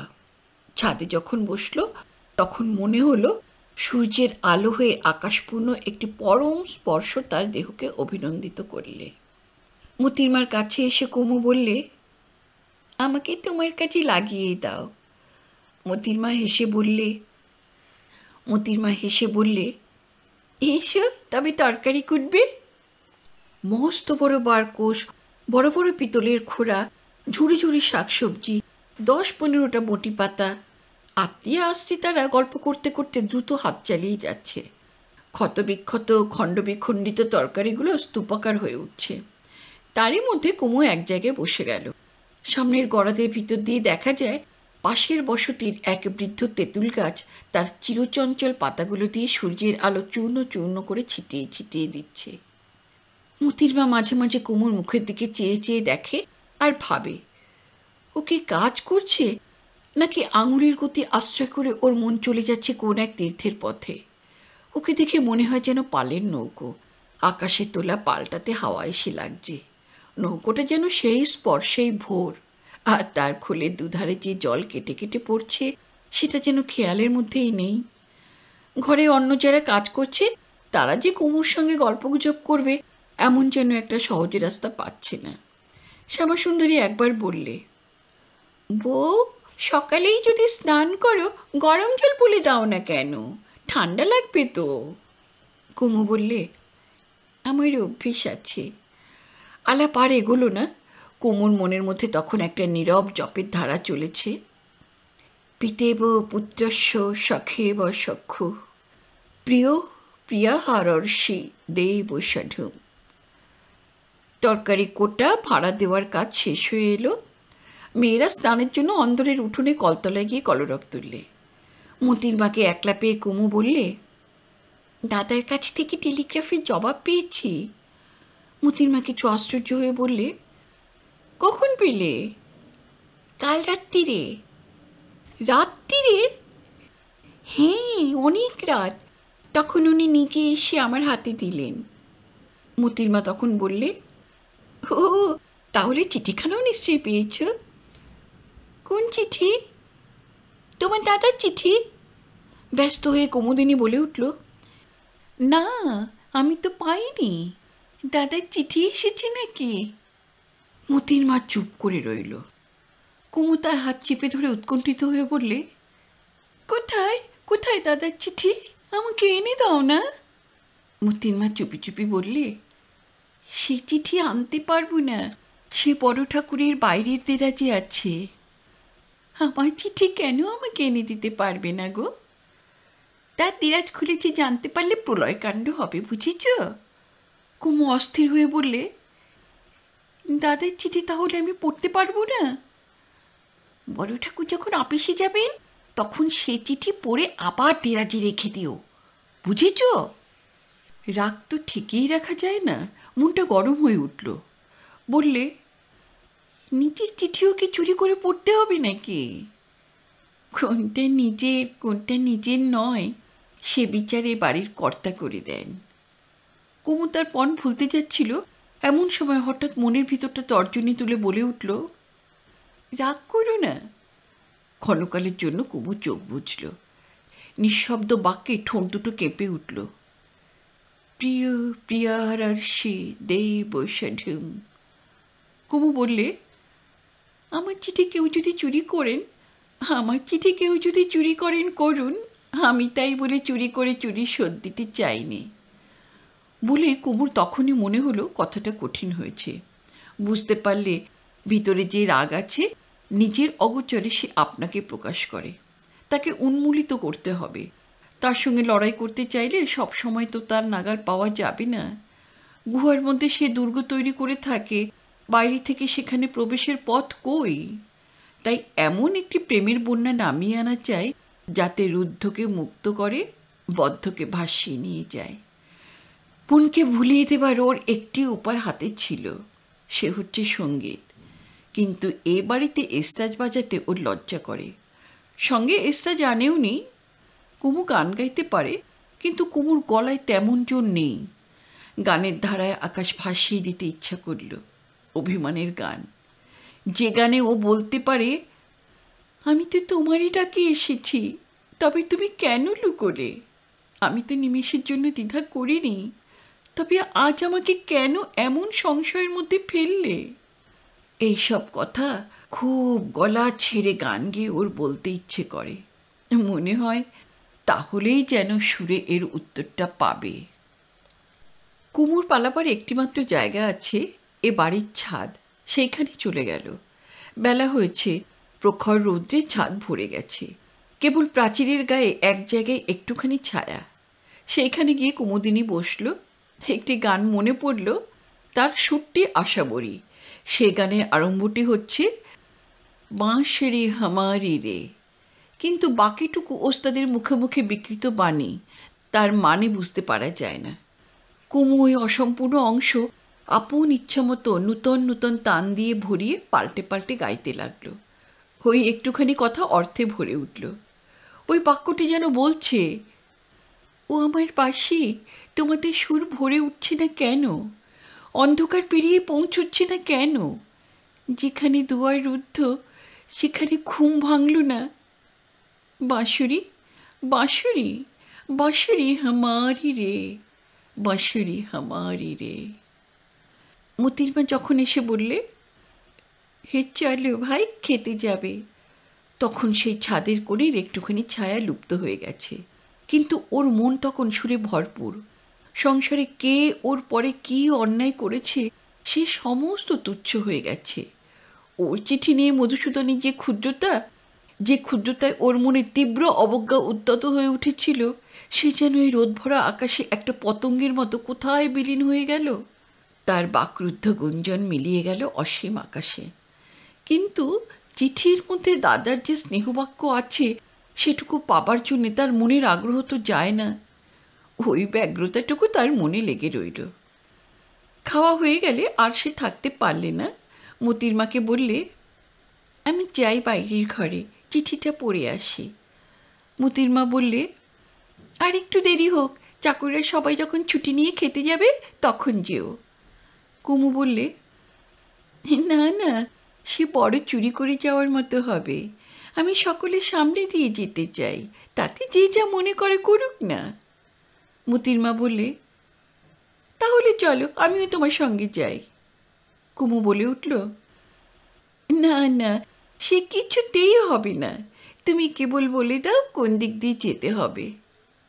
মতির মা অন্তঃপুরের ঝরকা দেওয়া বারান্দা দিয়ে ঘরটা দেখিয়ে দিলে। কুমু বেরিয়ে এলো। ভৃত্যেরা সচকিত হয়ে উঠে তাকে প্রণাম করলে। কুমু ঘরে ঢুকে ডেস্কের দেরাজ খুলে দেখলে তার চিঠি। তুলে নিয়ে দেখলে লেফাফা খোলা।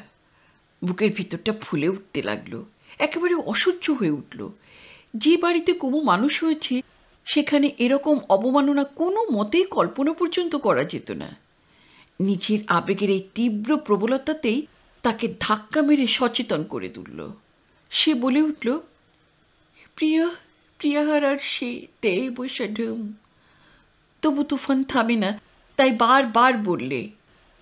বাইরে যে আরদালি ছিল, আপিসঘরে তাদের বউরানীর এই আপন মনে মন্ত্র আবৃত্তি শুনে সে অবাক হয়ে গেল। অনেকক্ষণ বলতে বলতে কুমুর মন শান্ত হয়ে এলো। তখন চিঠিখানি সামনে রেখে চৌকিতে বসে হাত জোর করে স্থির হয়ে রইল। চিঠি সে চুরি করে পড়বে না, এই তার পণ। এমন সময় মধুসূদন ঘরে ঢুকেই চমকে উঠে দাঁড়ালো। কুমু তার দিকে চাইলেও না। কাছে এসে দেখলে ডেস্কের উপর সেই চিঠি। জিজ্ঞাসা করলে, তুমি এখানে যে? কুমু নীরবে শান্ত দৃষ্টিতে মধুসূদনের মুখের দিকে চাইলে। তার দৃষ্টিতে কোনো নালিশ ছিল না। মধুসূদন আবার জিজ্ঞাসা করলে, এ ঘরে তুমি কেন? এই বাহুল্য প্রশ্নে কুমু অধৈর্যের স্বরেই বলল, আমার নামে দাদার চিঠি এসেছে কিনা তাই দেখতে এসেছিলেন। সে কথা আমাকে জিজ্ঞাসা করলে না কেন? এমনতর প্রশ্নের রাস্তা কাল রাত্রিরে মধুসূদন আপনিই বন্ধ করে দিয়েছে। তাই বললে, এই চিঠি আমি তোমার কাছে নিয়ে যাচ্ছিলাম, সেজন্যে তোমার এখানে আসবার তো কোনো দরকার ছিল না। কুমু একটুখানি চুপ করে রইল, মনকে শান্ত করে তারপরে বললে, এই চিঠি তুমি আমাকে পড়তে দিতে ইচ্ছে করনি, সেই জন্য এই চিঠি আমি পড়ব না। এই দেখো, এই চিঠি আমি ছিঁড়ে ফেললুম, কিন্তু এমন কষ্ট আমাকে আর কখনো দিও না গো। এর চেয়ে কষ্ট আমার আর কিছুতেই হতে পারে না। এই বলে সে মুখে কাপড় দিয়ে ছুটে বেরিয়ে চলে গেল। ইতিপূর্বে আজ মধ্যাহ্নে আহারের পর মধুসূদনের মনটা আলোড়িত হয়ে উঠেছিল। আন্দোলন কিছুতেই থামাতে পারছিল না। কুমুর খাওয়া হলেই তাকে ডাকিয়ে পাঠাবে বলে ঠিক করে রেখেছে। আজ সে মাথার চুল আঁচড়ানো সম্বন্ধে একটু বিশেষ যত্ন নিলে। আজ সকালেই একটি ইংরেজি নাপিতের দোকান থেকে স্পিরিট মেশানো সুগন্ধি কেশ তৈল ও দামি এসেন্স কিনিয়ে আনিয়েছিল। জীবনে এই প্রথম সেগুলি সে ব্যবহার করেছে। সুগন্ধিত ও সুসজ্জিত হয়ে সে প্রস্তুত ছিল। আপিসের সময় আজ অন্তত ৪৫ মিনিট পেরিয়ে গেল। সিঁড়িতে পায়ের শব্দ পেতেই মধুসূদন চমকে উঠে বসল। হাতের কাছে আর কিছু না পেয়ে একখানা পুরনো খবরের কাগজের বিজ্ঞাপনে পাতাটা নিয়ে এমনভাবে সেটাকে দেখতে লাগলো যেন তার আপিসেরই কাজের অঙ্গ। এমনকি পকেট থেকে একটা মোটা নীল পেন্সিল বার করে দুটো একটা দাগও টেনে দিলে। এমন সময় ঘরে প্রবেশ করলে শ্যামাসুন্দরী। ভ্রুকুঞ্চিত করে মধুসূদন তার মুখের দিকে চাইলে। শ্যামাসুন্দরী বললে, তুমি এইখানে বসে আছো আর বউ যে তোমাকে খুঁজে বেড়াচ্ছে। খুঁজে বেড়াচ্ছে? কোথায়? এই তো দেখলুম, বাইরে তোমার আপিস ঘরে গিয়ে ঢুকলো। তাই এতে অত আশ্চর্য হচ্ছে কেন ঠাকুরপো? সে ভেবেছে তুমি বুঝি। তাড়াতাড়ি মধুসূদন বাইরে চলে গেল। তারপরে সেই চিঠির ব্যাপার। পালের নৌকোয় হঠাৎ পাল ফেটে গেলে তার যে দশা, মধুসূদনের তাই হলো। তখন আর দেরি করবার লেশমাত্র অবকাশ ছিল না। আপিসে চলে গেল। কিন্তু সকল কাজের ভিতরে ভিতরে তার অসম্পূর্ণ ভাঙা চিন্তার তীক্ষ্ণ ধারগুলো কেবলই যেন ঠেলে ঠেলে বিঁধে বিঁধে উঠছে। এই মানসিক ভূমিকম্পের মধ্যে মনোযোগ দিয়ে কাজ করা সেদিন তার পক্ষে একেবারেই অসম্ভব। আপিসে জানিয়ে দিলে উৎকট মাথা ধরেছে। কার্যশেষের অনেক আগেই বাড়ি ফিরে এলো মধুসূদন। এদিকে নবীন আর মতির মাও বুঝেছে এবারে ভিত গেল ভেঙে। পালিয়ে বাঁচবার আশ্রয় তাদের আর কোথাও রইল না। মতির মা বললে, এখানে যেরকম খেটে খাচ্ছি সেরকম খেটে খাবার জায়গা সংসারে আমার মিলবে। আমার দুঃখ এই যে আমি গেলে এ বাড়িতে দিদিকে দেখবার লোক আর কেউ থাকবে না। নবীন বললে, দেখো মেজ বউ, এ সংসারে অনেক লাঞ্ছনা পেয়েছি। এ বাড়ির অন্ন জলে অনেকবার আমার অরুচি হয়েছে, কিন্তু এইবার আমার এমন অসহ্য হচ্ছে যে এমন বউ ঘরে পেয়েও কি করে তাকে নিতে হয়, রাখতে হয় তা তো দাদা বুঝলে না। দাদা সমস্ত নষ্ট করে দিলে। ভালো জিনিসের ভাঙা টুকরো দিয়েই কিন্তু অলক্ষী বাসা বাঁধে মেজ বউ। মতির মা বললে, সে কথা তোমার দাদার বুঝতে দেরি হবে না, কিন্তু তখন ভাঙা আর জোড়া লাগবে না, বুঝেছ? নবীন বললে, লক্ষণ দেওয়ার হবার ভাগ্য তো আর আমার ঘটল না। এইটাই আমার মনে বাজছে, বুঝলে মেজ বউ? যা হোক, তুমি জিনিসপত্র এখনই গুটিয়ে ফেলো তো। এ বাড়িতে যখন সময় আসে তখন আর তর সয় না। মতির মা চলে গেল। নবীন আর থাকতে পারলে না। আস্তে আস্তে তার বৌদিদির ঘরের বাইরে এসে দেখলে কুমু তার শোবার ঘরের মেঝের উপর বিছানায় পড়ে আছে। যে চিঠিখানা ছিঁড়ে ফেলেছে তার বেদনা কিছুতেই মন থেকে যাচ্ছে না। নবীনকে দেখে তাড়াতাড়ি উঠে বসল। নবীন বললে, বৌদিদি, প্রণাম করতে এসেছি, একটু পায়ের ধুলো দাও। বৌদিদির সঙ্গে নবীনের এই প্রথম কথাবার্তা। কুমু বললে, এসো এসো, বসো। নবীন মাটিতে বসে বললে, তোমাকে সেবা করতে পারবো এই খুশিতে বুক ভরে উঠেছিল বৌদিদি, কিন্তু এই নবীনের কপালে এতটা সৌভাগ্য সইবে কেন? কটা দিন মাত্র তোমাকে পেয়েছি, কিন্তু কিছুই করতে পারিনি। এই আফসোস আমার মনে রয়ে গেল বৌদিদি। কুমু জিজ্ঞাসা করল, কোথাও যাচ্ছি নাকি তোমরা? নবীন বললে, দাদা আমাদের দেশেই পাঠাবে বৌদিদি। এরপরে তোমার সঙ্গে বোধহয় আর দেখা হবার সুবিধা হবে না, তাই প্রণাম করে বিদায় নিতে এসেছি। বলে যেই সে প্রণাম করলে মতির মা ছুটে এসে বলল, এই এই শীঘ্র চলে এসো, কর্তা তোমার খোঁজ করছেন। নবীন তাড়াতাড়ি উঠে চলে গেল। মতির মাও গেল তার সঙ্গে। সেই বাইরের ঘরে দাদা তার ডেস্কের কাছে বসে। নবীন এসে দাঁড়ালো। অন্যদিন এমন অবস্থায় তার মুখে যেরকম আশঙ্কার ভাব থাকতো, আজ আর তার কিছুই নেই। মধুসূদন জিজ্ঞাসা করলে, ডেস্কে চিঠির কথা বড় বউকে কে বললে? নবীন বললে, আমিই বলেছি। হঠাৎ তোমার এত সাহস বেড়ে উঠল কোথা থেকে? বড় বউরানী আমাকে জিজ্ঞাসা করলেন তার দাদা চিঠি এসেছে কিনা। এবারে চিঠি তো তোমার কাছে এসে প্রথমটা ওই ডেস্কেই জমা হয়, তাই আমি দেখতে এসেছিলুম। তা আমাকে জিজ্ঞাসা করতে সবুজ হয়নি? তিনি ব্যস্ত হয়ে পড়েছিলেন। তাই আমার হুকুম তোমাকে উড়িয়ে দিতে হবে? তিনি তো এ বাড়ির কর্ত্রী, কেমন করে জানবো যে তার হুকুম এখানে চলবে না? তিনি যা বলবেন আমি তা মানব না, এত বড় আস্পর্ধা আমার নেই। এই আমি তোমার কাছে বলছি, তিনি তো শুধু আমার মনিব নন, তিনি আমার গুরুজন। তাকে যে মানব সে নিমক্ষে নয়, সে আমার ভক্তি থেকে। নবীন, তোমাকে তো এতটুকু বেলা থেকে দেখছি, এসব বুদ্ধি তো তোমার নয়। আমি জানি তোমার বুদ্ধিকে যোগায়। যাই হোক, আজ আর সময় নেই, কাল সকালের ট্রেনে তোমাদের দেশে যেতে হবে। যে আজ্ঞে বলেই নবীন দ্বিরুক্তি না করে দ্রুত চলে গেল। এত সংক্ষেপে যে আজ্ঞে মধুসূদনের একটুও ভালো লাগলো না। নবীনের কান্নাকাটি করা উচিত ছিল, যদিও তাতে মধুসূদনের সংকল্পের ব্যত্যয় হতো না। নবীনকে আবার ফিরে ডেকে বললে, মাইনে চুকিয়ে নিয়ে যাও, কিন্তু এখন থেকে তোমাদের খরচপত্র আর জোগাতে পারবো না। নবীন বললে, তা জানি, দেশে আমার অংশে যে জমি আছে আমি তাই চাষ করে খাবো। বলেই অন্য কোনো কথার অপেক্ষা না করে সে চলে গেল। মানুষের প্রকৃতি নানা বিরুদ্ধ ধাতু মিশেল করে তৈরি। তার একটা প্রমাণ এই যে মধুসূদন নবীনকে গভীরভাবে স্নেহ করে। তার অন্য দুই ভাই রজবপুরে বিষয় সম্পত্তির কাজ নিয়ে পাড়াগায়ে পড়ে আছে। মধুসূদন তাদের বড় একটা খোঁজ রাখেও না। পিতার মৃত্যুর পর নবীনকে মধুসূদন কলকাতায় আনিয়ে পড়াশুনো করিয়েছে এবং তাকে বরাবর রেখেছে নিজের কাছে। সংসারের কাজে নবীনের স্বাভাবিক পটুতা, তার কারণ সে খুব খাঁটি। আর একটা কারণ হচ্ছে তার কথাবার্তায় ব্যবহারে সকলেই তাকে ভালোবাসে। এ বাড়িতে যখন কোনো ঝগড়াঝাটি বাঁধে তখন নবীন সেটাকে সহজে মিটিয়ে দিতে পারে। নবীন সব কথায় হাসতে জানে, আর লোকদের শুধু কেবল সুবিচার করে না, এমন ব্যবহার করে যাতে প্রত্যেকেই মনে করে তারই পরে বুঝি ওর বিশেষ পক্ষপাত।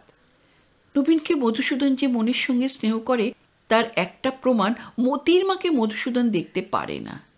যার প্রতি ওর মমতা তার প্রতি ওর একাধিপত্য চাই। সেই কারণে মধুসূদন কেবল কল্পনা করে মতির মা যেন নবীনের মন ভাঙাতেই এসেছে। ছোট ভাইয়ের প্রতি ওর যে পৈতৃক অধিকার, বাইরে থেকে এক মেয়ে এসে সেটাতে কেবলই বাধা ঘটায়। নবীনকে মধুসূদন যদি বিশেষ ভালো না বাসত তাহলে অনেকদিন আগেই মতির মার নির্বাসনদণ্ড পাকা হতো। মধুসূদন ভেবেছিল এইটুকু কাজ সেরেই আবার একবার আপিসে চলে যাবে, কিন্তু কোনো মতে মনের মধ্যে জোর পেলে না। কুমু সেই যে চিঠিখানা ছিঁড়ে দিয়ে চলে গেল, সেই ছবিটি তার মনে গভীর করে আঁকা হয়ে গেছে। সে এক আশ্চর্য ছবি, এমনতর কিছু সে কখনো মনে করতে পারত না।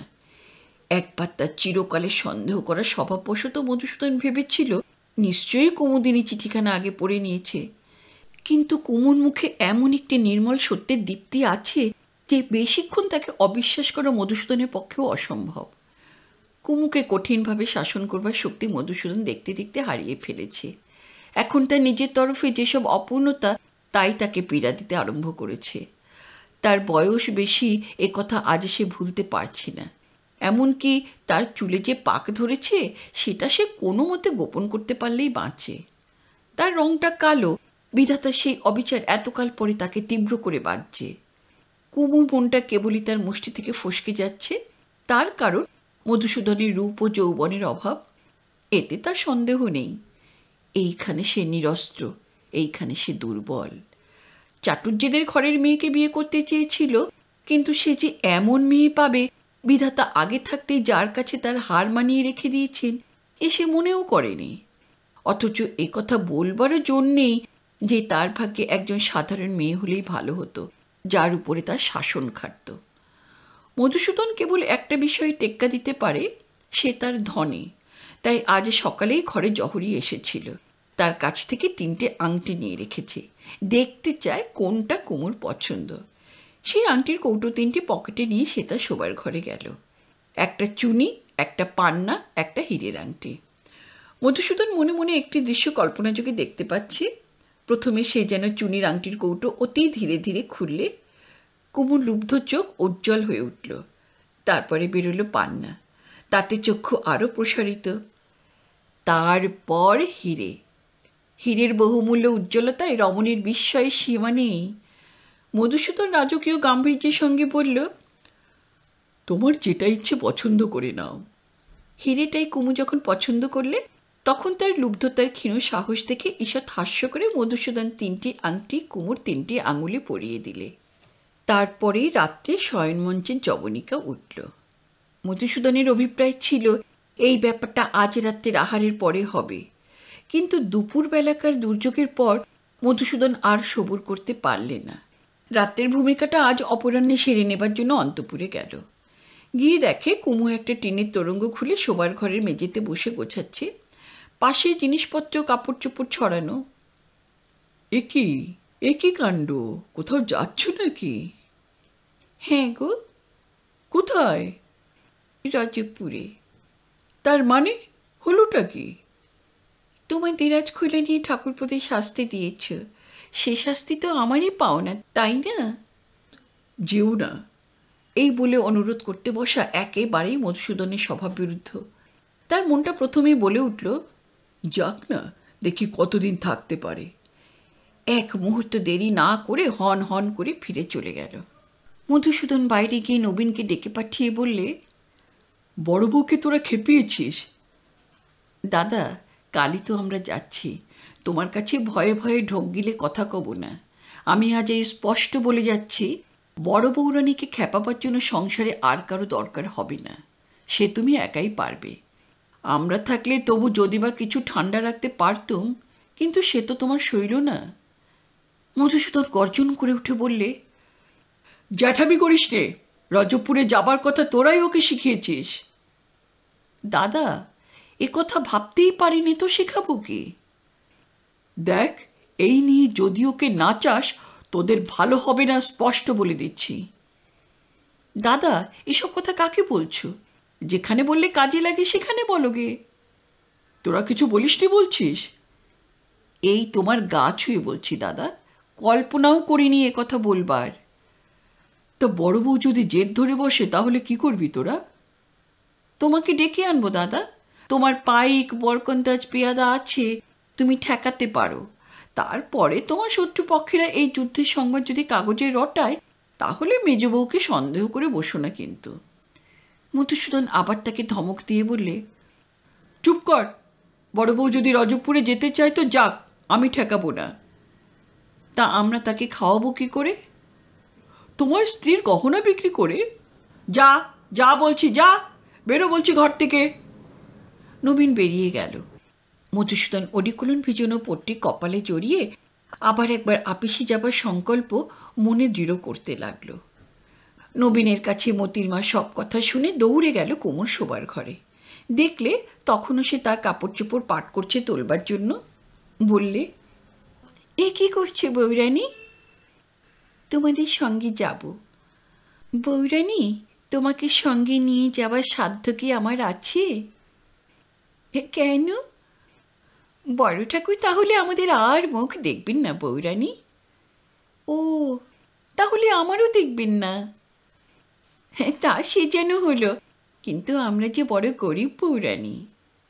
আমিও কম গরিব নয় গো, আমারও চলে যাবে। লোকে যে বড় ঠাকুরকে নিয়ে হাসাহাসি করবে। তাই বলে আমার জন্য তোমরা শাস্তি পাবে এ আমি সইতে পারবো না। কিন্তু দিদি, তোমার জন্য তো শাস্তি নয়, এ আমাদের নিজেদের পাপের জন্যে। কেন, কিসের পাপ তোমাদের? আমরাই তো খবর দিয়েছি তোমাকে। আমি যদি খবর জানতে চাই তাহলে খবর দেওয়াটা অপরাধ? কর্তাকে না জানিয়ে দেওয়াটা অপরাধ বৌরানী? ও, তাই বলো। অপরাধ তোমরাও করেছ, অপরাধ আমিও করেছি, তা একসঙ্গে ফলভোগ করবো সেই অপরাধের। আচ্ছা বেশ বেশ, তাহলে বলে দেব তোমার জন্যে পালকি। বড় ঠাকুরের হুকুম হয়েছে, তোমাকে বাধা দেওয়া যাবে না। এখন তবে তোমার জিনিসগুলি গুছিয়ে দিই, ওগুলো নিয়ে যে ঘেমে উঠলে বৌরানী। দুজনে গোছাতে লেগে গেল। এমন সময় কানে এলো বাইরে জুতোর মচমচ ধ্বনি। মতির মা দৌড় দিল। মধুসূদন ঘরে ঢুকেই বললে, বড় বউ, তুমি যেতে পারবে না। কেন কেন যেতে পারবো না? আমি হুকুম করেছি বলে। আচ্ছা, তাহলে যাব না। তারপরে আর কি কি হুকুম আছে বলো। বন্ধ করো তোমার এই জিনিস প্যাক করা। এই বন্ধ করলুম বলে কুমু উঠে ঘর থেকে বেরিয়ে গেল। মধুসূদন বললে, শোনো শোনো। তখনই কুমু ফিরে এসে বললে, কি বলো? বিশেষ কিছুই বলবার ছিল না, তবু একটু ভেবে বললে, তোমার জন্য আংটি এনেছি। আমার যে আংটির দরকার ছিল সে তুমি পড়তে বারণ করেছ। আর তো কোনো আংটির আমার দরকার নেই। আরে একবার দেখোই না চেয়ে। মধুসূদন একে একে কৌটো খুলে দেখালে। কুমুদিনী একটি কথাও বললে না। এর যেটা পছন্দ সেইটাই তুমি পড়তে পারো। তুমি যেটা হুকুম করবে সেইটাই পরব। আমি তো মনে করি তিনটেই তোমার 3 আঙ্গুলে খুব ভালো মানাবে। তাহলে হুকুম করো, তিনটেই পরব। আমি পরিয়ে দিই। দাও পরিয়ে। মধুসূদন পরিয়ে দিল। কুমুদিনী বললে, আর কিছু হুকুম আছে? বড় বউ, রাগ করছো কেন? আমি একটুও রাগ করছি নে বলে কুমু আবার ঘর থেকে চলে গেল। মধুসূদন অস্থির হয়ে বলে উঠল, আহা, যাও কোথায়? শোনো না, আরে শোনো। কুমু তখনই ফিরে এসে বললে, কি বলো? ভেবে পেলে না কি বলবে। মধুসূদনের মুখ লাল হয়ে উঠল। ধিক্কার দিয়ে বলে উঠল, আচ্ছা যাও। রেগে বললে, দাও, আংটিগুলো ফিরিয়ে দাও। তখনই কুমু 3টে আংটি খুলে টিপয়ের উপর রাখলে। মধুসূদন ধমক দিয়ে বললে, চলে যাও। কুমুদিনী তখনই চলে গেল। এইবার মধুসূদন দৃঢ় প্রতিজ্ঞা করলে যে সে আপিসে যাবেই। তখন কাজের সময় প্রায় উত্তীর্ণ। ইংরেজ কর্মচারীরা সকলেই চলে গেছে টেনিস খেলায়। উচ্চতন বড়বাবুদের দল উঠি উঠি করছে। এমন সময় মধুসূদন আপিসে উপস্থিত হয়ে একেবারে খুব কষে কাজে লেগে গেল। 6টা বাজল, 7টা বাজল, 8টা বাজে, তখন খাতাপত্র বন্ধ করে উঠে পড়ল। এতদিন মধুসূদনের জীবনযাত্রায় কখনো কোনো খেই ছিঁড়ে যেত না। প্রতিদিনে প্রতি মুহূর্তই নিশ্চিত নিয়মে বাঁধা ছিল। আজ হঠাৎ একটা অনিশ্চিত এসে সব গোলমাল বাঁধিয়ে দিয়েছে। এই যে আজ আপিস থেকে বাড়ির দিকে চলেছে, রাত্রিটা যে ঠিক কিভাবে প্রকাশ পাবে তা সম্পূর্ণ অনিশ্চিত। মধুসূদন ভয়ে ভয়ে বাড়িতে এলো। আস্তে আস্তে আহার করলে। আহার করে তখনই সাহস হলো না শোবার ঘরে যেতে। প্রথমে কিছুক্ষণ বাইরের দক্ষিণে বারান্দায় পায়চিরি করে বেড়াতে লাগলো। শোবার সময় 9টা বাজল, তখন গেল অন্তঃপুরে। আজ দৃঢ় পণ ছিল যথাসময়ে বিছানায় শোবে, কিছুতেই অন্যথা হবে না। শূন্য শোবার ঘরে ঢুকেই মশারি খুলে একেবারে ছপ করে বিছানার উপরে পড়ল। ঘুম আসতে চায় না। রাত্রি যতই নিবিড় হয় ততই ভিতরকার উপবাসী জীবটা অন্ধকারে ধীরে ধীরে বেরিয়ে আসে। তখন তাকে তাড়া করবার কেউ নেই। পাহারাওয়ালারা সকলেই ক্লান্ত। ঘড়িতে 1টা বাজল। চোখে একটুও ঘুম নেই। আর থাকতে পারল না। বিছানা থেকে উঠে ভাবতে লাগলো, কুমুদিনী কোথায়? বঙ্কু ফরাসের উপর কড়া হুকুম, ফরাসখানা তালাচাবি দিয়ে বন্ধ রেখেছে। ছাদ ঘুরে এলো, কেউ নেই। পায়ের জুতো খুলে ফেলে নিচের তলায় বারান্দা বেয়ে ধীরে ধীরে চলতে লাগলো। মতির মার ঘরের সামনে এসে মনে হলো যেন কথাবার্তার শব্দ। হতে পারে কাল চলে যাবে। আজ স্বামী স্ত্রীতে সলা পরামর্শ চলছে। বাইরে চুপ করে দরজায় কান পেতে রইল। দুজনে গুনগুন করে আলাপ চলছে। কথা শোনা যায় না কিছু, কিন্তু স্পষ্ট বোঝা যায় দুটি মেয়ের গলা। তবে তো বিচ্ছেদের পূর্বরাত্রে মতির মায়ের সঙ্গে কুমুরই মনের কথা হচ্ছে। রাগে ক্ষোভে ইচ্ছে করতে লাগলো লাথি মেরে দরজা খুলে ফেলে একটা কাণ্ড করে। কিন্তু নবীনটা তাহলে কোথায়? নবীনটা নিশ্চয়ই বাইরে। অন্তঃপুর থেকে বাইরে যাবার ঝিলমিল দেওয়া রাস্তাটাতে লণ্ঠনে একটা টিমটিমে আলো জ্বলছে। সেইখানে এসেই মধুসূদন দেখলে একখানা লাল শাল গায়ে জড়িয়ে শ্যামা দাঁড়িয়ে। তার কাছে লজ্জিত হয়ে মধুসূদন রেগে উঠল। বললে, কি করছো এত রাত্রে এখানে? শ্যামা উত্তর করলে, শুয়েছিলুম ভাই, বাইরে পায়ের শব্দ শুনে ভয় হলো, ভাবলুম বুঝি। মধুসূদন তর্জন করে বলে উঠল, আস্পর্ধা বাড়ছে দেখছি। আমার সঙ্গে চালাকি করতে চেয়েও না, সাবধান করে দিচ্ছি। যাও শুতে। শ্যামাসুন্দরী কয়দিন থেকে একটু একটু করে তার সাহসের ক্ষেত্রে বাড়িয়ে বাড়িয়ে চলছিল। আজ বুঝলে অসময়ে অজায়গায় পা পড়েছে।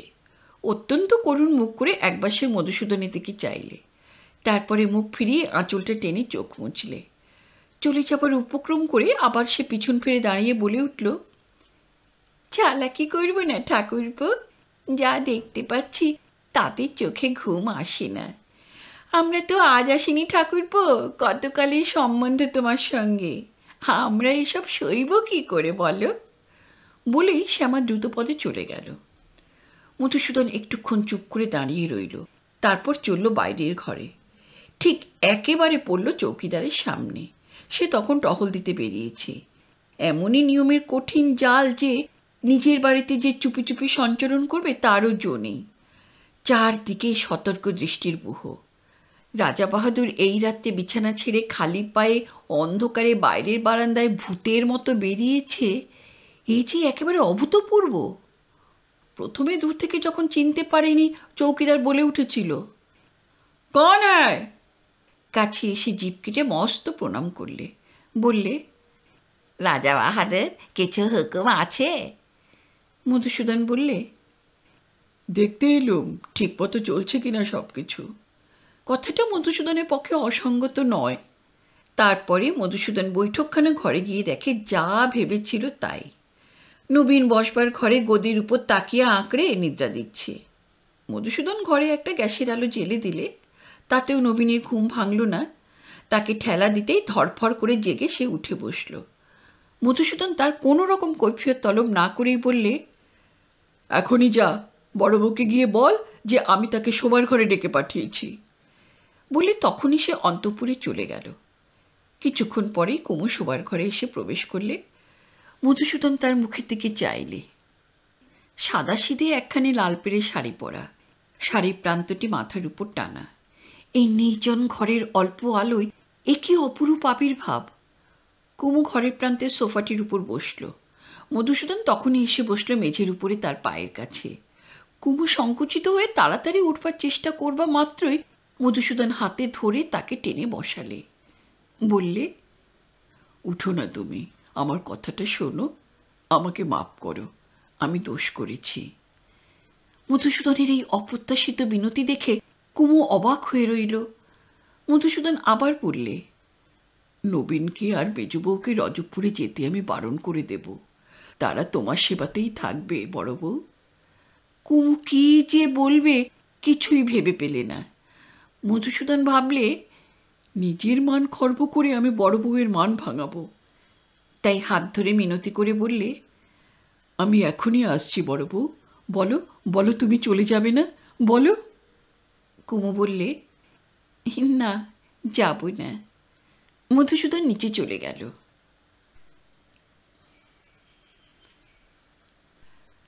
আমরা শুনলাম রবীন্দ্রনাথ ঠাকুর রচিত একখানি সামাজিক উপন্যাস যোগাযোগ, তার ৩য় পর্ব। আপনারা সবাই ভালো থাকবেন, সুস্থ থাকবেন। নমস্কার।